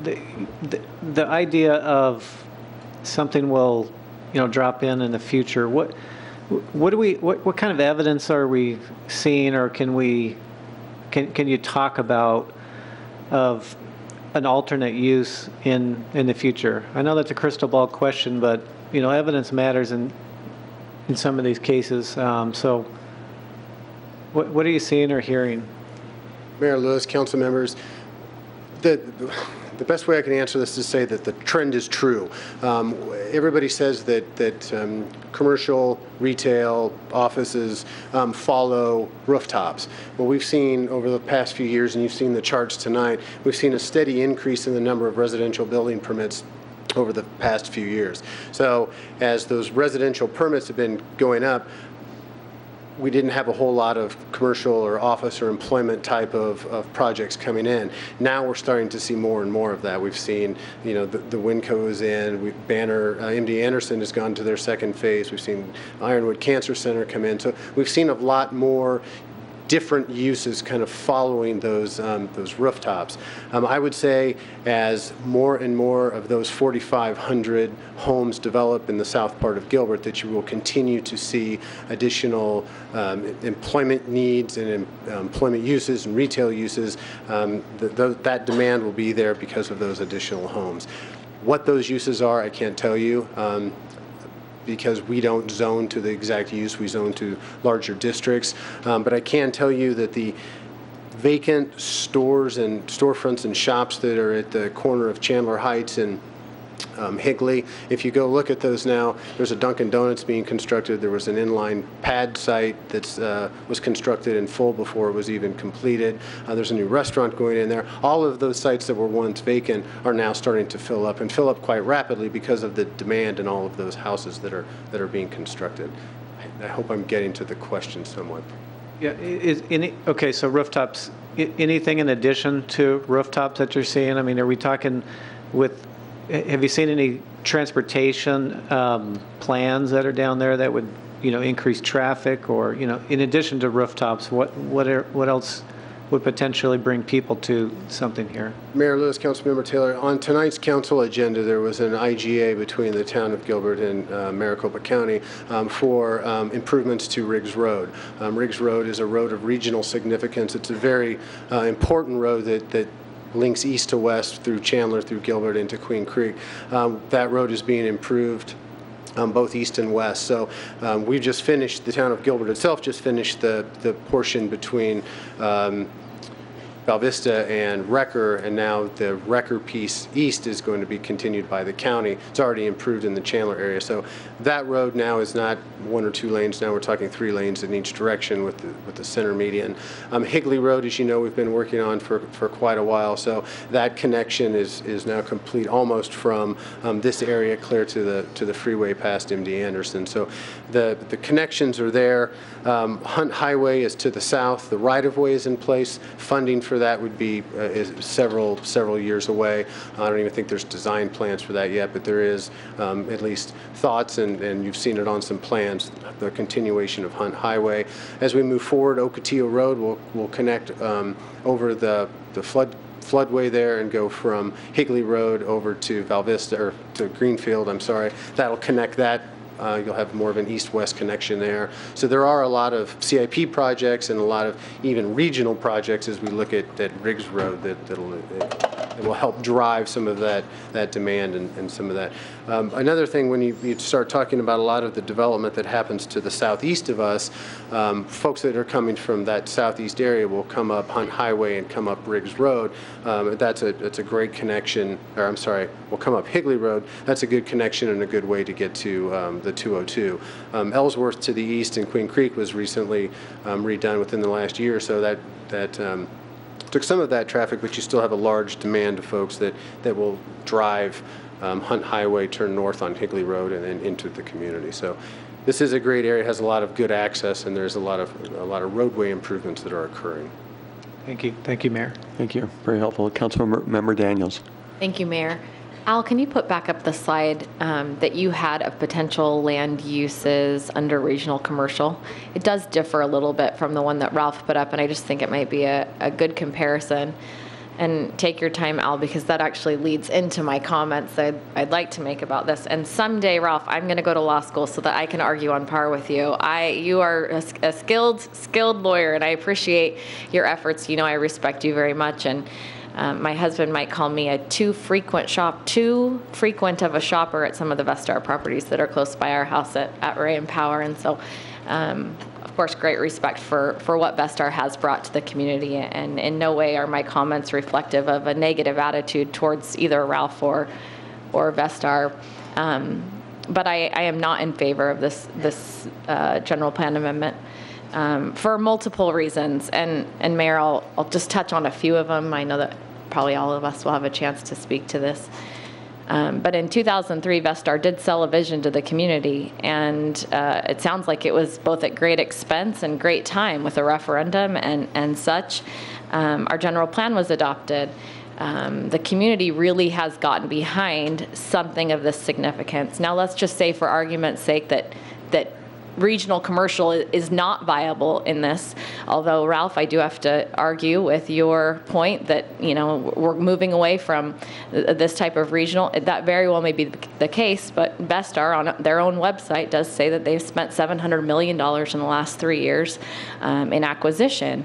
And so that's a substantial amount of money and must have some indication about the viability of at least some regional commercial, not specifically pointing to this site. But let's just say, for argument's sake, that regional commercial is not viable in this particular spot. There are lots of other uses and other zoning categories that potentially could be viable. I have no crystal ball. Wish I did. But I'd hate to see us be short-sighted as a council. Once there are rooftops there is no going back. We've shut the door on every other commercial, business, industrial, retail, whatever other opportunities there may be. And so I've asked the question before, are there really no other viable uses at this site other than residential? And I think we could look at most of our commercially zoned property in Gilbert and say that it could probably all be sold and made into residential, and those homes would sell. Gilbert's a desirable place for people to live. But what we also need Gilbert to be, and we use this term in the town, with aggressive patience, Gilbert will also be a viable place for people to go to work, a viable place for people to accomplish their business needs. And I don't want to close the door on that, Mayor. I'm not ready to close the door on that. I recognize that Vestar owns a piece of property that under their portfolio is not viable for them. And for that, I can only say, you know, that it's unfortunate. But for the community as a whole, we need to make sure that we aren't just residential, we aren't just rooftops in order to maintain the integrity of the town. So, Mayor, I'm not voting in favor tonight, although Ralph's put up a heck of a fight, so thanks. Thank you. Councilmember Cook. I still have a question for staff. I'll wait for my comments later. As it relates to the northeast corner and the southeast corner properties, those owners of those properties, is there any activity with staff recently as to flipping those from commercial to residential? And then my second question is, as it relates to maybe a 1 mile or 2 mile radius from this particular intersection, are there been other property owners of commercial corners that have approached staff about flipping them from commercial to residential? Mayor Lewis and Councilmember Cook, this is the intersection we're talking about. Immediately east is 20 acres, and north of that's another 5 acres, as we've discussed tonight. Has there been any requests to flip that back to residential? No. There hasn't been really any activity at all since approximately 2009, when there was some discussion. I did go through the design review board off to the east, known as Higley Pavilion. Looking further out, that's quite the big jump there further out, but we've had some basically increase in the density of residential. That's primarily what I've seen, people wanting to go from residential 0 to 1, 1 to 2, to the 2 to 2.5. I don't recall if there's any other particular sites that have gone, requested to go from commercial to residential. I believe up at Leighton Lakes there's one. I don't know if I could consult with anybody else from our staff here. We don't really, we're not aware of any that have that request recently. Thank you. Councilmember Cook, no comments at this time? I'll wait. Councilmember Peterson, I'm looking for comments. Oh, I just had a quick question. Is there any plans, regional or otherwise, for a freeway to come in nearby this site at some point? Mayor Lewis, Councilmember Peterson, no, there's no request in the near proximity. I don't know if I'm being corrected or not here. I don't believe that there is. Riggs Road is the primary road. It's a road of regional significance. We know that from the Phoenix Mesa Gateway Airport, there's a pretty much of a major road which is heading down into Pinal County. I really don't think that there's any freeway leg at this point. Power Road is a major road. It'll continue to increase in usage in the future. Val Vista is a major road. Higley, these are major arterials, but no freeways that I'm aware of. Thank you. Would you like to make any comments? I guess so, Mayor. Somebody has to. Oh no, Jen was a good, or Councilmember Daniels was a great leader on this. First of all, I don't think there's any rush.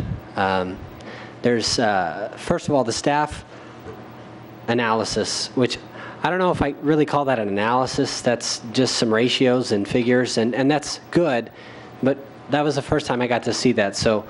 For one thing, I would like some more time to think about that. So I just want to say there's no rush.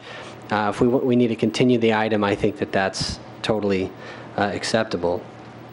And the other thing I would just point out is that we all agree that we want as much retail in Gilbert. Well, at least I know I want to see that as much as possible.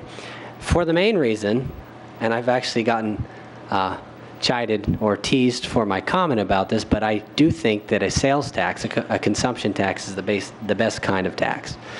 And so I do not want to see us having to, well, I'm not a big spender, so that's one reason it's really important we keep our spending in line. But I don't want to see any demand for other kinds of taxes, and so I feel that pressure very strongly. So we all agree we want as much of that as possible. The question is, what is possible? And so we've got a lot of opinions about that tonight. We got a lot of different people offering thoughts.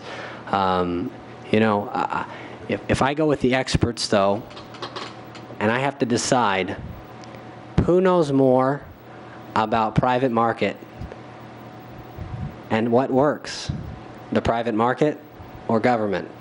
Do we, from a central body, centrally planning, or do consumers, through their spending habits, tell us what works best? Well, I think if I go with that analysis, I think that the private market knows better what works. And so I would say to the thought that, you know, the community's gotten behind this idea, well, if they have, then I think they would show it with their spending. And apparently the market study doesn't show that they would. So nothing, you know, nothing speaks more clearly than how we spend.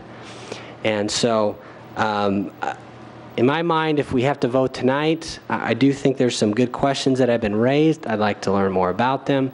If we have to vote tonight, I'm definitely in favor of, you know, I think 10 acres of commercial we want to hold on to as much as possible. Vestars said that they think 10 acres could work.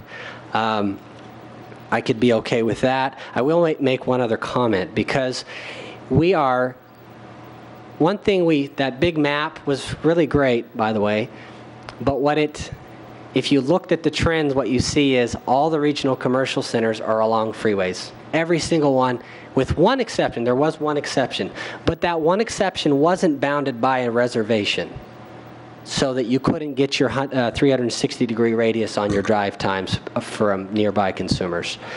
And so that's just a reality that we're dealing with in this site. I think just between that and the e-commerce trends, things change. And that's, you know, that's why the markets know more than we do from a central body. They respond to consumer spending habits much more quickly than we can ever keep up with here. So for us to vote tonight, I would be in favor of a change, but retaining as much commercial as is viable, which I think is probably the 10 acres. Otherwise, I would be okay with continuance and learning more. Councilmember Ray.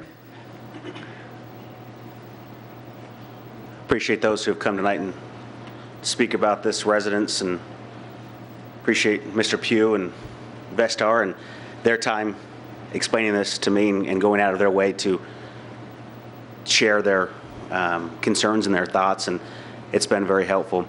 And I agree with Councilmember Peterson in the fact that I do think that Vestar probably does know better than most of us as to whether a Walmart or a Home Depot or a Kohl's or some of the other big box retailers are interested in that site or not. And so I don't second guess them on that. They've done a great job in the community, and I suspect will continue to do so for a long time. My big concern and my question earlier was about the Santan character area.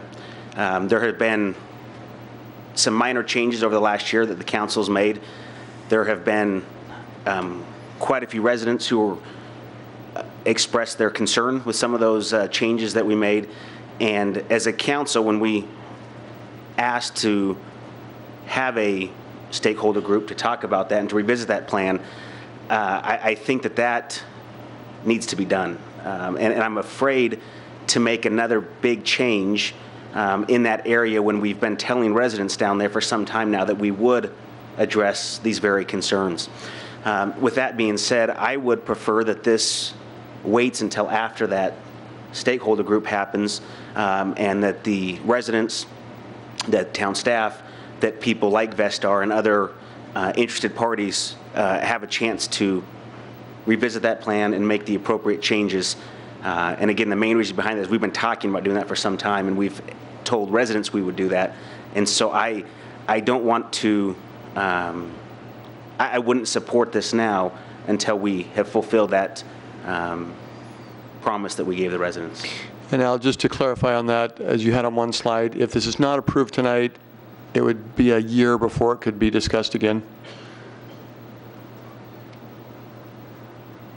Mayor Lewis, council members, if it's continued tonight, we could, you would follow up. Well, let's say we voted and it was not approved, would it be a year? If it's a major general plan amendment, it would be a year. Okay. And so that could be valid if it was continued. That might be until 6-7 months, but if not, then it could still come back in a year. And my preference, if anyone on the council agrees, would be if it is not going to pass tonight, rather than vote and have it fail, I would prefer to continue it so that the applicant isn't forced to wait an entire year if that's what the Santan plan comes back with. Okay. Vice Mayor Cooper. Thank you, Mayor. It's not hard to count, but I do want to make some comments. My experience, my day job in the past has been to work on these kinds of projects. Okay, I've done a couple of them. And my experience before that was to work at GPEC. And so I understand what it takes to attract commercial and employment and those kinds of uses to an area. And so my comments here, whether it's tonight that we discuss it or some stakeholder group or whatever, I hope that they become part of the discussion in any case. As I look at the map of the Gilbert and I look at all of the red that's on there, that's both planned and in development, I have questions. There are corners in town where it just doesn't make sense to have as much commercial as we have planned. There are parts of certain character areas where the developments that have been proposed in the past with the best of intentions seem to make sense. But where I'm at now is I'm much more interested in quality development than I am in a quantity of development.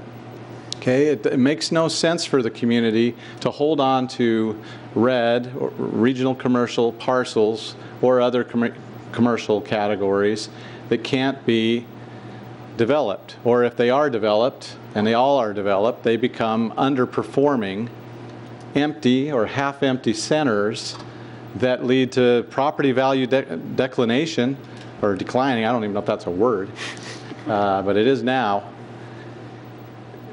That's not the kind of development I want to see in Gilbert. I want to see quality development, and it needs to be concentrated in areas where it makes sense. And that really relates to market realities versus our dreams and our hopes of what could maybe fit on this category in regional commercial. I looked at that list and I thought, boy, that's a huge farmer's market. I look at those uses and even employment and other uses, this site just doesn't cut it in many of those areas in today's economy and for the foreseeable future. You know, you can't drive around right now without seeing UPS trucks, FedEx trucks. They're all over the roads, and someday Amazon's going to helicopter in packages for you. The world's changing. Droning them in. They're going to just land on your roof, and you better watch out, because that blender's coming, and it's coming hard. So the world's changing, and you have to start looking at that. Just look at your own shopping patterns, examine them this Christmas season, and I bet they're changing. I bet they're a lot different than they were 5 years ago. As it relates to the Santan character area, we have residents that normally are in here arguing against development and arguing against density, and they want their rural lifestyle to be untouched, yet at the same time now they want big city retail and development that doesn't even work along transportation corridors that are well developed. let alone with the densities that are available and present in that part of our town as well as Queen Creek, which neighbors with even lower density in many cases. And so you can't have it both ways. Vestar, of course, or any developer that's eyeing these parcels, and yeah, there are parcels that are being eyed right now in the commercial area or arena. They are well aware of the growth that's coming here. We don't need a lesson on, you know, how many people are coming here. The big boxes are well aware of Gilbert. We're on the map for these guys. And as a small business guy that owns a couple of businesses that rent, you know, a couple thousand square feet each and are very dependent on the big guys to bring traffic into the centers where I'm at, I've got to say, if they're not coming, I'm not coming. Okay? And they're not coming to a lot of these sites. And so that's the kind of feedback that we can have a stakeholder group, and I'm not really I'm interested in a stakeholder group overall looking at the Santan character area because I'm not real pleased with what's there in certain areas. I think we can talk a little bit more about that. But I don't think a stakeholder group that gets together and talks about what they wish they could have is going to be very productive. It might be beneficial, it might be an experience we all enjoy and appreciate, but it's not going to change the market. And so we can have a stakeholder committee, and we should, to talk about just the generalities of the plan in the area. But what's more interesting to me, and we got a little bit of it in the packet tonight, which we didn't really talk about, but what's more interesting to me would be a real study, again, not funded by the developer in this case, but a third-party analysis of the retail potential for the Santan character area. Because I think these realities, when studied under the microscope of somebody that's independent, but yet understands demographics and all of that, will be very informative to any stakeholder group now or in the future, or any council now or in the future. And so if it's not going to go forward tonight, I would hope and recommend, highly recommend, that it's more than just a stakeholder group, that we actually have a study done, and that study not be a 10-year government study, but we hire somebody who knows what they're doing and they get it done in 3 months, and we get the information and we move on. Councilmember Taylor. Thank you, Mayor. I appreciate Vice Mayor Cooper's comments. I'm not going to repeat, but I share a lot of those comments. I use some of the Reagan rule, trust and verify. So I spent most of my time talking to people that probably opposed the change because I really wanted to dig into that, but also wanted to verify, you know, some of the data and arguments on the Vestar side. And you know, there's a project in Queen Creek that's very similar to this, and they really tried. I mean, we've got to hand it to them to put millions and millions of dollars and this kind of time into this to make this happen, because I think we all wanted that. So I think I'd be happy to support a continuance, as we've heard, to take more time. I think one of the things that, again, I don't know how viable it is for them to look at other places to sell, you know, in that time. Maybe they have, maybe they haven't. I don't know how hard that effort has to continue to put something out there. But at the end of the day, the way I'm processing this is when we're dealing with regulating people's ability to, you know, sell their property, do with what their property, this is their property. This is things that they invested in. Property rights for me are critical. I mean, it's a sacred thing. And at the same time, we have a responsibility to have a responsible and a good, well-planned town as well. But there's a high bar that someone has to clear for me to tell them they can't sell their property, they can't change or do something that they want with it. And for me, when I've asked questions and spent, you know, hours on the phone, I just haven't seen that we've cleared that bar for me right now. Maybe that'll happen if we continue this, and wouldn't oppose that if that's the direction of the council, to take a little bit of time. But for me, if I was to vote tonight, then I think there's wisdom in what came out of the Planning Commission to carve out a little piece there, 10, 15, I'm not the expert on what's the right area there. I'd take the recommendation from the Vestar folks on what's right there, but that's where I'm leaning on this topic, Mayor. Councilmember Cook? I had a great conversation with Ralph, and it was just, very informative. I posed a couple of questions with him that would, obviously would help in my decision as to understanding, the viability of, some of these projects that do happen. But I just want to share a vision that could potentially happen only because it's only something that, is very familiar with me and my employment. I work literally off the 101 near Indian Bend and Via Ventura over in Scottsdale. And prior to the 101 running north, the only road that really ran north was Pima, which reminds me a lot of Hunt Highway. And the thing that really was impressive to me is that when the 101 northbound cut through the Salt River Indian Reservation, the development of other commercial properties and other businesses and so forth began to blossom. So I think that potentially a vision could be for our good friends at the Gila River down the road, could potentially model after the Salt River tribe, is that somewhere, 10, 20 years from now, maybe as growth moves to the south in Gilbert, that we do have the opportunity for some of these other properties for that future that I don't know about.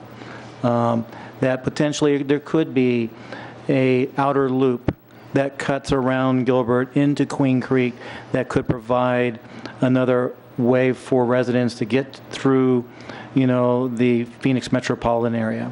So I'm open into being more conservative of something that I don't know about. But again, it's just a potential future.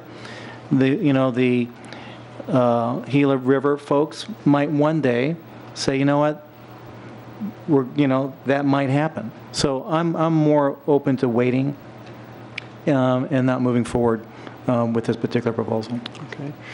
My feelings would be this, that appreciated the comments about the private market from Councilmember Peterson, which that's part of my fabric, and I look through the eyes of business in making decisions. And Vice Mayor Cooper's comment about quantity and quality, quality, and I kind of smile at that because I know that quality is the end result that we all want, but it was 2012, some numbers that I looked at today that showed the comparison of Gilbert, Mesa, Tempe, and Chandler, and what % we had in residential versus the other communities, and what was designated for commercial and retail and such. And Gilbert was by far the highest in residential, and that led us into our retreat of 2012, where we continued to use the phrase of we want to be not just a bedroom community, but bedroom business community. And so the timing of this discussion is such that if we were built out, it would be different because I would be more inclined, but we have residential land that has been planned for, and those, in a way, well, I appreciate that comment from Councilmember Taylor. There are landowners that have been designated to build residential. Let them go first from a property owner perspective. And that doesn't mean I want to penalize Vestar. They are a great business partner, but at the same time, timing. And so I'm ready to wait. And so I'll just, my tabulation of this would be 3 no's, 2 that would be in favor of what the Planning Commission was close to, and 2 that would like to wait. So if we close the public hearing, I don't know where that's going to take us until we'd have some motions that would give us some votes. But before I do close the public hearing, we've heard from each other. Is there any other dialogue? Mayor Lewis, just confirming that if we do continue, it has to be to a date certain. Correct. Okay.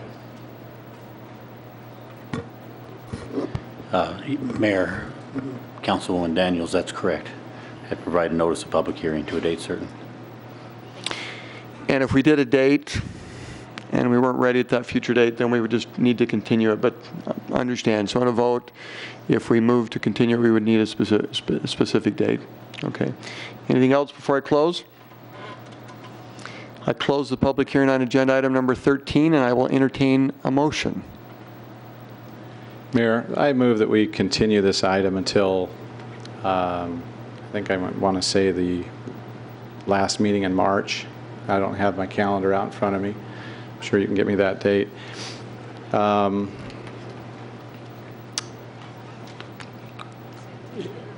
With the direction that we commission an independent study, looking at the calendar here. Yeah, the 27th, March 27th. With the direction that we commission an independent study on the overall need for retail dollars in the Santan, or overall potential for retail dollars in the Santan character area, and that we, once that study comes back, hopefully in that time frame, that we have this discussion again. Second. Okay. Quick question for staff, March 27th. Feasible or not? Any?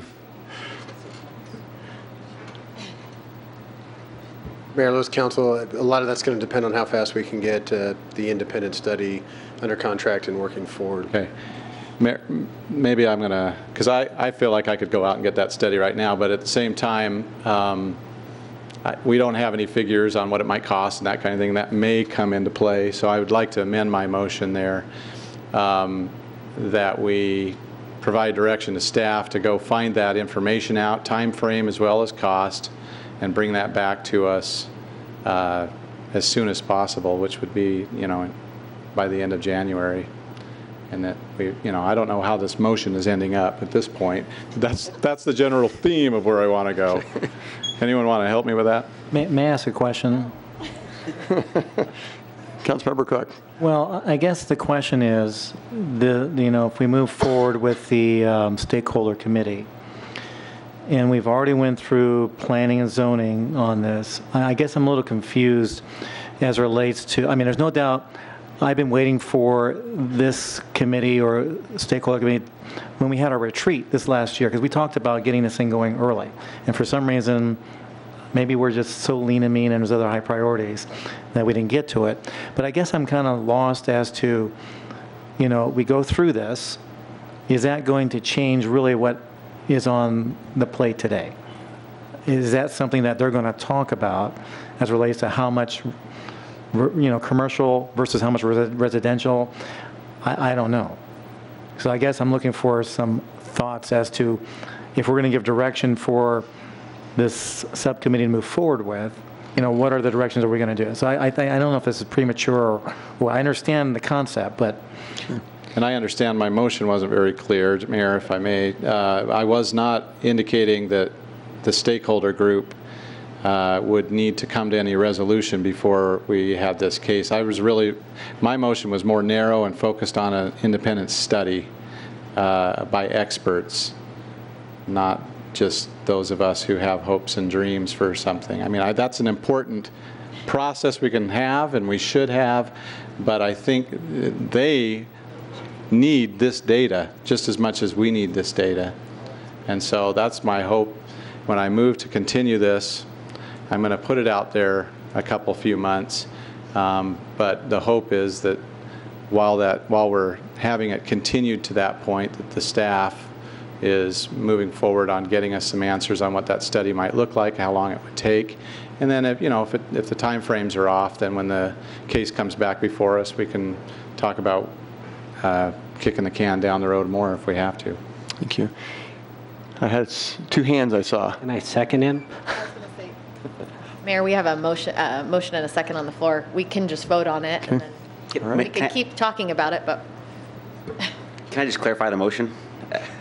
Or is the motion to move to continue this until the end of March with the direction to staff to look into a, what'd you call it? Independent third-party study.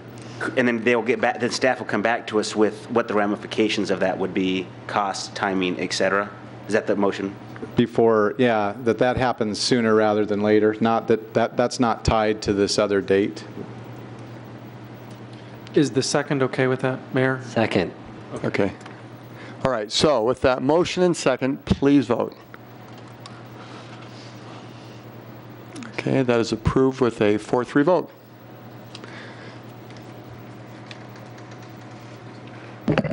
Okay, done. I open the public hearing on agenda item 12. And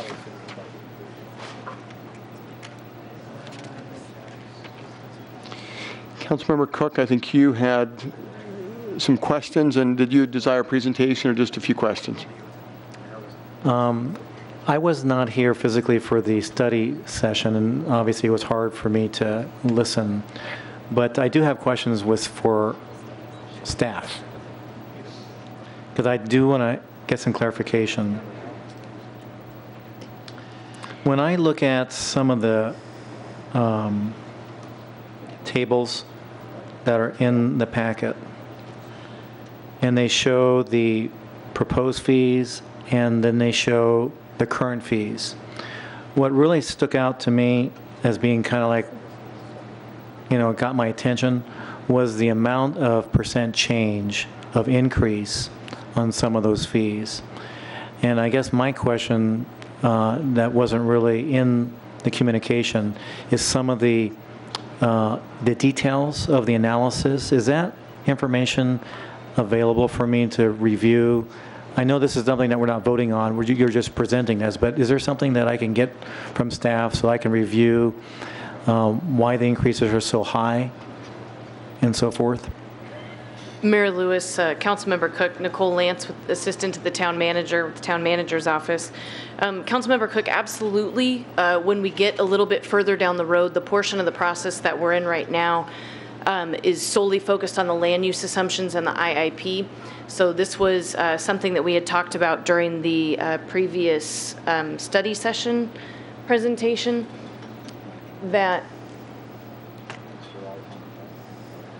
the portion of the process we're in right now, you'll see up on December 19th, any changes to the land use assumptions or the IIP that are in this document are going to drive differences in those figures, which could potentially change the percentage amount. So to deliver a lot of detail on that right now might be a little bit premature. We currently have a meeting scheduled. Jackson Mole from the Home Builders Association and I have already spoken. We're meeting on Monday to get some commentary from them. That might drive some of the changes in the figures. So absolutely, we can get some detail once we have those nailed down a little bit more so that it's a high value discussion. I did also want to notify the council if there are any questions. We do have Dwayne Guthrie here from Tischler Bice, if there are anything that you'd like to ask directly of him. Thank you. Councilmember Peterson? Just a brief comment. I've spent quite a bit of time studying it, probably still not enough, but I do have some concerns as well, but I'll take that offline. It's into the weeds. I know no one has patience for that. It's not necessary for the meeting, but just wanted to make my concerns, put it out there so it's not some surprise if we have some later. Thanks, Mayor. Okay, thank you. Councilmember Taylor? Question on the stakeholder. In addition to Jackson, any other stakeholders that you plan on getting feedback from? Councilmember Peterson? No, I haven't been contacted by any other stakeholders yet, but this is the 30-day comment period coming into that meeting in January. So we're definitely open if there are any other stakeholders that would like to meet. We're more than happy to do so. And Councilmember Peterson, I said that jokingly, but I will be reaching out to you to set a meeting. And Nicole, on what we're voting on, as we see that schedule, tonight is just voting on the process to continue. Is that a summary? Tonight, there's no motion for this evening. It's simply a public hearing. It's one opportunity, another opportunity within the process for public comment. That was an intentional piece of the legislation to make sure that there were ample opportunities for public involvement. So this is one of those, in addition to the others that are listed, and in addition to staff availability. Thank you. So for agenda item 12, I close the public hearing, and I open the public hearing on agenda item 15.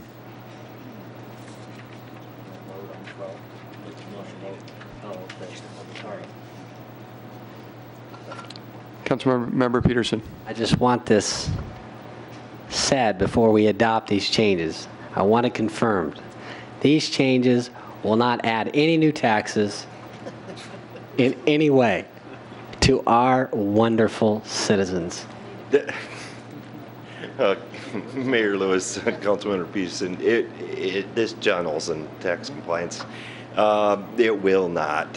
What I've done is, what we're doing here is we're adopting all of the changes or a lot of the changes that are occurring or in the process. Everything has been accomplished so far in simplifying local tax, making it more in compliance with the state tax. There were a couple of items.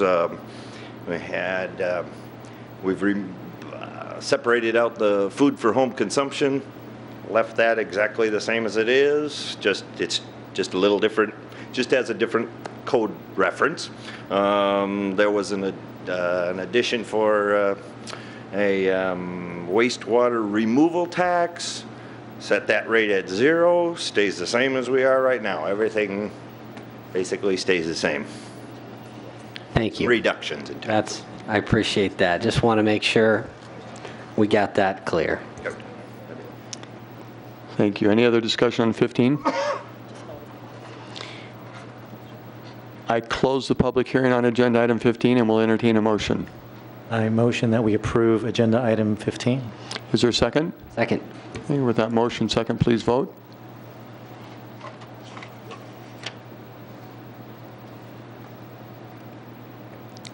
That's approved with a 7-0 vote. Thank you.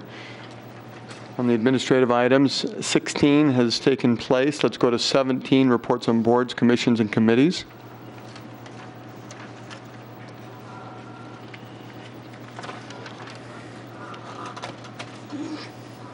Okay. We appreciate all those who have served in the year 2013. We'll carry on. Agenda item 18, I believe we covered in the consent calendar. Agenda item 19, we did get word of the activity, the Repairing After Dark, tomorrow night, 5:30 to 8:30 p.m. Invite all citizens to that. It's a free event for all ages. And parking is available at the Southeast Regional Library. Walking holiday lights and luminary tour. Thanks to our Parks and Recreation Department. Agenda item 20, report from Town Manager on current events. Thank you, Mayor, members of the council. First, I wanted to announce in January on the 31st, we will have our second annual Spark App League competition in partnership with ASU Poly's College of Technology and Innovation, as well as Intel. I'm proud to announce we have 32 teams already signed up from 10 cities all across the Phoenix region, 224 people, so that's our maximum capacity for the event. We're focusing as well on a special category for all female teams for this competition, and we're verifying the number, but at least 2 all-female teams signed up as of this point. So we're looking forward to that and the competition and the involvement of youth from all around the region in that. And then lastly, I'd just like to end the year by thanking all of our employees for the great work in 2013. They did a fantastic job, and I look forward to 2014. Thank you, Mayor. Thank you. Agenda item 22, report from council members on current events. Councilmember Daniels. I'd like to congratulate our attorney, Mike Hamblin, for having the most festive holiday outfit on today. We've been admiring the best for most of the evening, so thank you.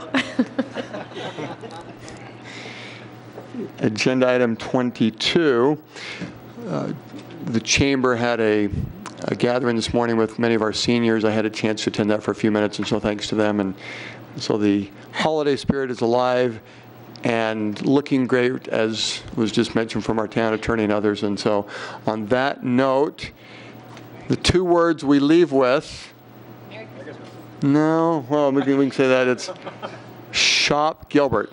Meeting adjourned.